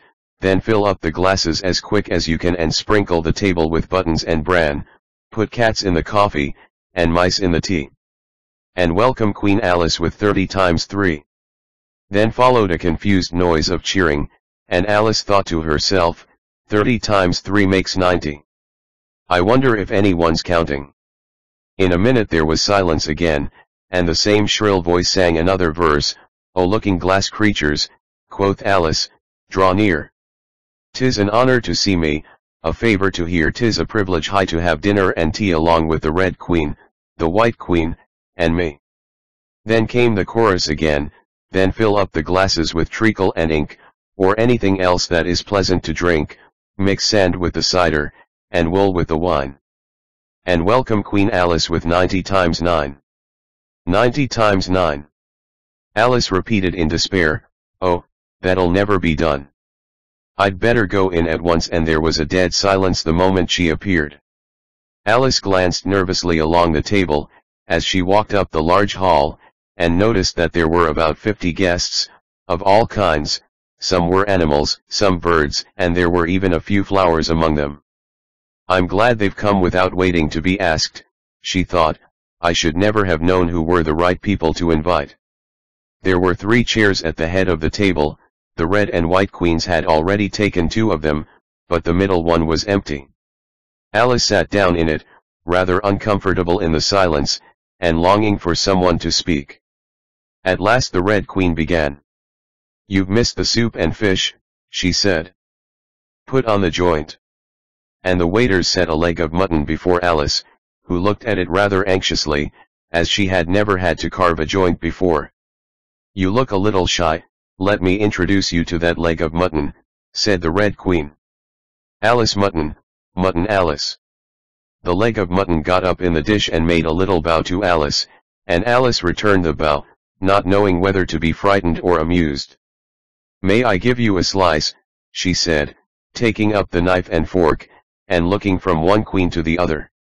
Certainly not, the Red Queen said, very decidedly. It isn't etiquette to cut anyone you've been introduced to. Remove the joint. And the waiters carried it off, and brought a large plum pudding in its place. I won't be introduced to the pudding, please, Alice said rather hastily, or we shall get no dinner at all. May I give you some? But the Red Queen looked sulky, and growled, pudding Alice, Alice pudding. Remove the pudding. And the waiters took it away so quickly that Alice couldn't return its bow. However, she didn't see why the Red Queen should be the only one to give orders, so, as an experiment, she called out, waiter. Bring back the pudding, and there it was again in a moment like a conjuring trick. It was so large that she couldn't help feeling a little shy with it, as she had been with the mutton. However, she conquered her shyness by a great effort and cut a slice and handed it to the Red Queen. What impertinence, said the pudding. I wonder how you'd like it, if I were to cut a slice out of you, you creature. It spoke in a thick, suety sort of voice, and Alice hadn't a word to say in reply. She could only sit and look at it and gasp. Make a remark, said the Red Queen. It's ridiculous to leave all the conversation to the pudding. Do you know, I've had such a quantity of poetry repeated to me today, Alice began, a little frightened at finding that, the moment she opened her lips, there was dead silence, and all eyes were fixed upon her, and it's a very curious thing, I think every poem was about fishes in some way. Do you know why they're so fond of fishes, all about here? She spoke to the Red Queen, whose answer was a little wide of the mark. As to fishes, she said, very slowly and solemnly, putting her mouth close to Alice's ear, Her White Majesty knows a lovely riddle all in poetry all about fishes. Shall she repeat it? Her Red Majesty's very kind to mention it, the White Queen murmured into Alice's other ear, in a voice like the cooing of a pigeon. It would be such a treat. May I? Please do, Alice said very politely. The White Queen laughed with delight, and stroked Alice's cheek. Then she began first, the fish must be caught, that is easy, a baby, I think, could have caught it. Next, the fish must be bought. That is easy, a penny, I think, would have bought it. Now cook me the fish. That is easy, and will not take more than a minute. Let it lie in a dish. That is easy, because it already is in it. Bring it here. Let me sup. It is easy to set such a dish on the table. Take the dish cover up. Ah, that is so hard that I fear I'm unable. For it holds it like glue holds the lid to the dish, while it lies in the middle, which is easiest to do. Undishcover the fish, or discover the riddle. Take a minute to think about it, and then guess, said the Red Queen. Meanwhile, we'll drink your health, Queen Alice's health, she screamed at the top of her voice, and all the guests began drinking it directly, and very queerly they managed it. Some of them put their glasses upon their heads like extinguishers, and drank all that trickled down their faces. Others upset the decanters, and drank the wine as it ran off the edges of the table, and 3 of them, who looked like kangaroos, scrambled into the dish of roast mutton, and began eagerly lapping up the gravy, just like pigs in a trough, thought Alice. You ought to return thanks in a neat speech, the Red Queen said, frowning at Alice as she spoke. We must support you, you know, the White Queen whispered, as Alice got up to do it, very obediently, but a little frightened. Thank you very much, she whispered in reply, but I can do quite well without. That wouldn't be at all the thing, the Red Queen said very decidedly, so Alice tried to submit to it with a good grace. And they did push so, she said afterwards, when she was telling her sister the history of the feast. You would have thought they wanted to squeeze me flat. In fact, it was rather difficult for her to keep in her place while she made her speech. The 2 queens pushed her so, one on each side, that they nearly lifted her up into the air. I rise to return thanks, Alice began, and she really did rise as she spoke, several inches, but she got hold of the edge of the table, and managed to pull herself down again. Take care of yourself, screamed the White Queen, seizing Alice's hair with both her hands. Something's going to happen. And then, as Alice afterwards described it, all sorts of things happened in a moment. The candles all grew up to the ceiling, looking something like a bed of rushes with fireworks at the top. As to the bottles, they each took a pair of plates, which they hastily fitted on as wings, and so, with forks for legs, went fluttering about in all directions, and very like birds they look, Alice thought to herself, as well as she could in the dreadful confusion that was beginning. At this moment she heard a hoarse laugh at her side, and turned to see what was the matter with the White Queen, but, instead of the Queen, there was the leg of mutton sitting in the chair. Here I am, cried a voice from the soup tureen, and Alice turned again, just in time to see the Queen's broad good-natured face grinning at her for a moment over the edge of the tureen, before she disappeared into the soup. There was not a moment to be lost. Already several of the guests were lying down in the dishes, and the soup ladle was walking up the table towards Alice's chair, and beckoning to her impatiently to get out of its way. I can't stand this any longer, she cried as she jumped up and seized the tablecloth with both hands. One good pull, and plates, dishes, guests, and candles came crashing down together in a heap on the floor. And as for you, she went on, turning fiercely upon the Red Queen, whom she considered as the cause of all the mischief, but the Queen was no longer at her side. She had suddenly dwindled down to the size of a little doll, and was now on the table, merrily running round and round after her own shawl, which was trailing behind her. At any other time, Alice would have felt surprised at this, but she was far too much excited to be surprised at anything now. As for you, she repeated, catching hold of the little creature in the very act of jumping over a bottle which had just lighted upon the table, I'll shake you into a kitten, that I will. Chapter 10. Shaking. She took her off the table as she spoke, and shook her backwards and forwards with all her might. The Red Queen made no resistance whatever, only her face grew very small, and her eyes got large and green, and still, as Alice went on shaking her, she kept on growing shorter and fatter and softer and rounder. And Chapter 11. Waking. And it really was a kitten, after all. Chapter 12. Which dreamed it? Your Majesty shouldn't purr so loud, Alice said, rubbing her eyes, and addressing the kitten, respectfully, yet with some severity. You woke me out of such a nice dream. And you've been along with me, kitty, all through the looking-glass world. Did you know it, dear? It is a very inconvenient habit of kittens. Alice had once made the remark, that, whatever you say to them, they always purr. if they would only purr for yes and mew for no, or any rule of that sort, she had said, so that one could keep up a conversation. But how can you talk with a person if they always say the same thing? On this occasion the kitten only purred, and it was impossible to guess whether it meant yes or no. So Alice hunted among the chessmen on the table till she had found the red queen, then she went down on her knees on the hearth rug, and put the kitten and the queen to look at each other. "Now, kitty," she cried, clapping her hands triumphantly. "Confess that was what you turned into." But it wouldn't look at it, she said, when she was explaining the thing afterwards to her sister. It turned away its head, and pretended not to see it, but it looked a little ashamed of itself, so I think it must have been the Red Queen. "Sit up a little more stiffly, dear," Alice cried with a merry laugh. "And curtsy while you're thinking what to purr. It saves time, remember." And she caught it up and gave it one little kiss, just in honor of having been a Red Queen. "Snowdrop, my pet," she went on, looking over her shoulder at the white kitten, which was still patiently undergoing its toilet, "when will Dinah have finished with your white majesty, I wonder? That must be the reason you were so untidy in my dream, Dinah. Do you know that you're scrubbing a white queen? Really, it's most disrespectful of you. And what did Dinah turn to, I wonder?" she prattled on, as she settled comfortably down, with one elbow in the rug, and her chin in her hand, to watch the kittens. "Tell me, Dinah, did you turn to Humpty Dumpty?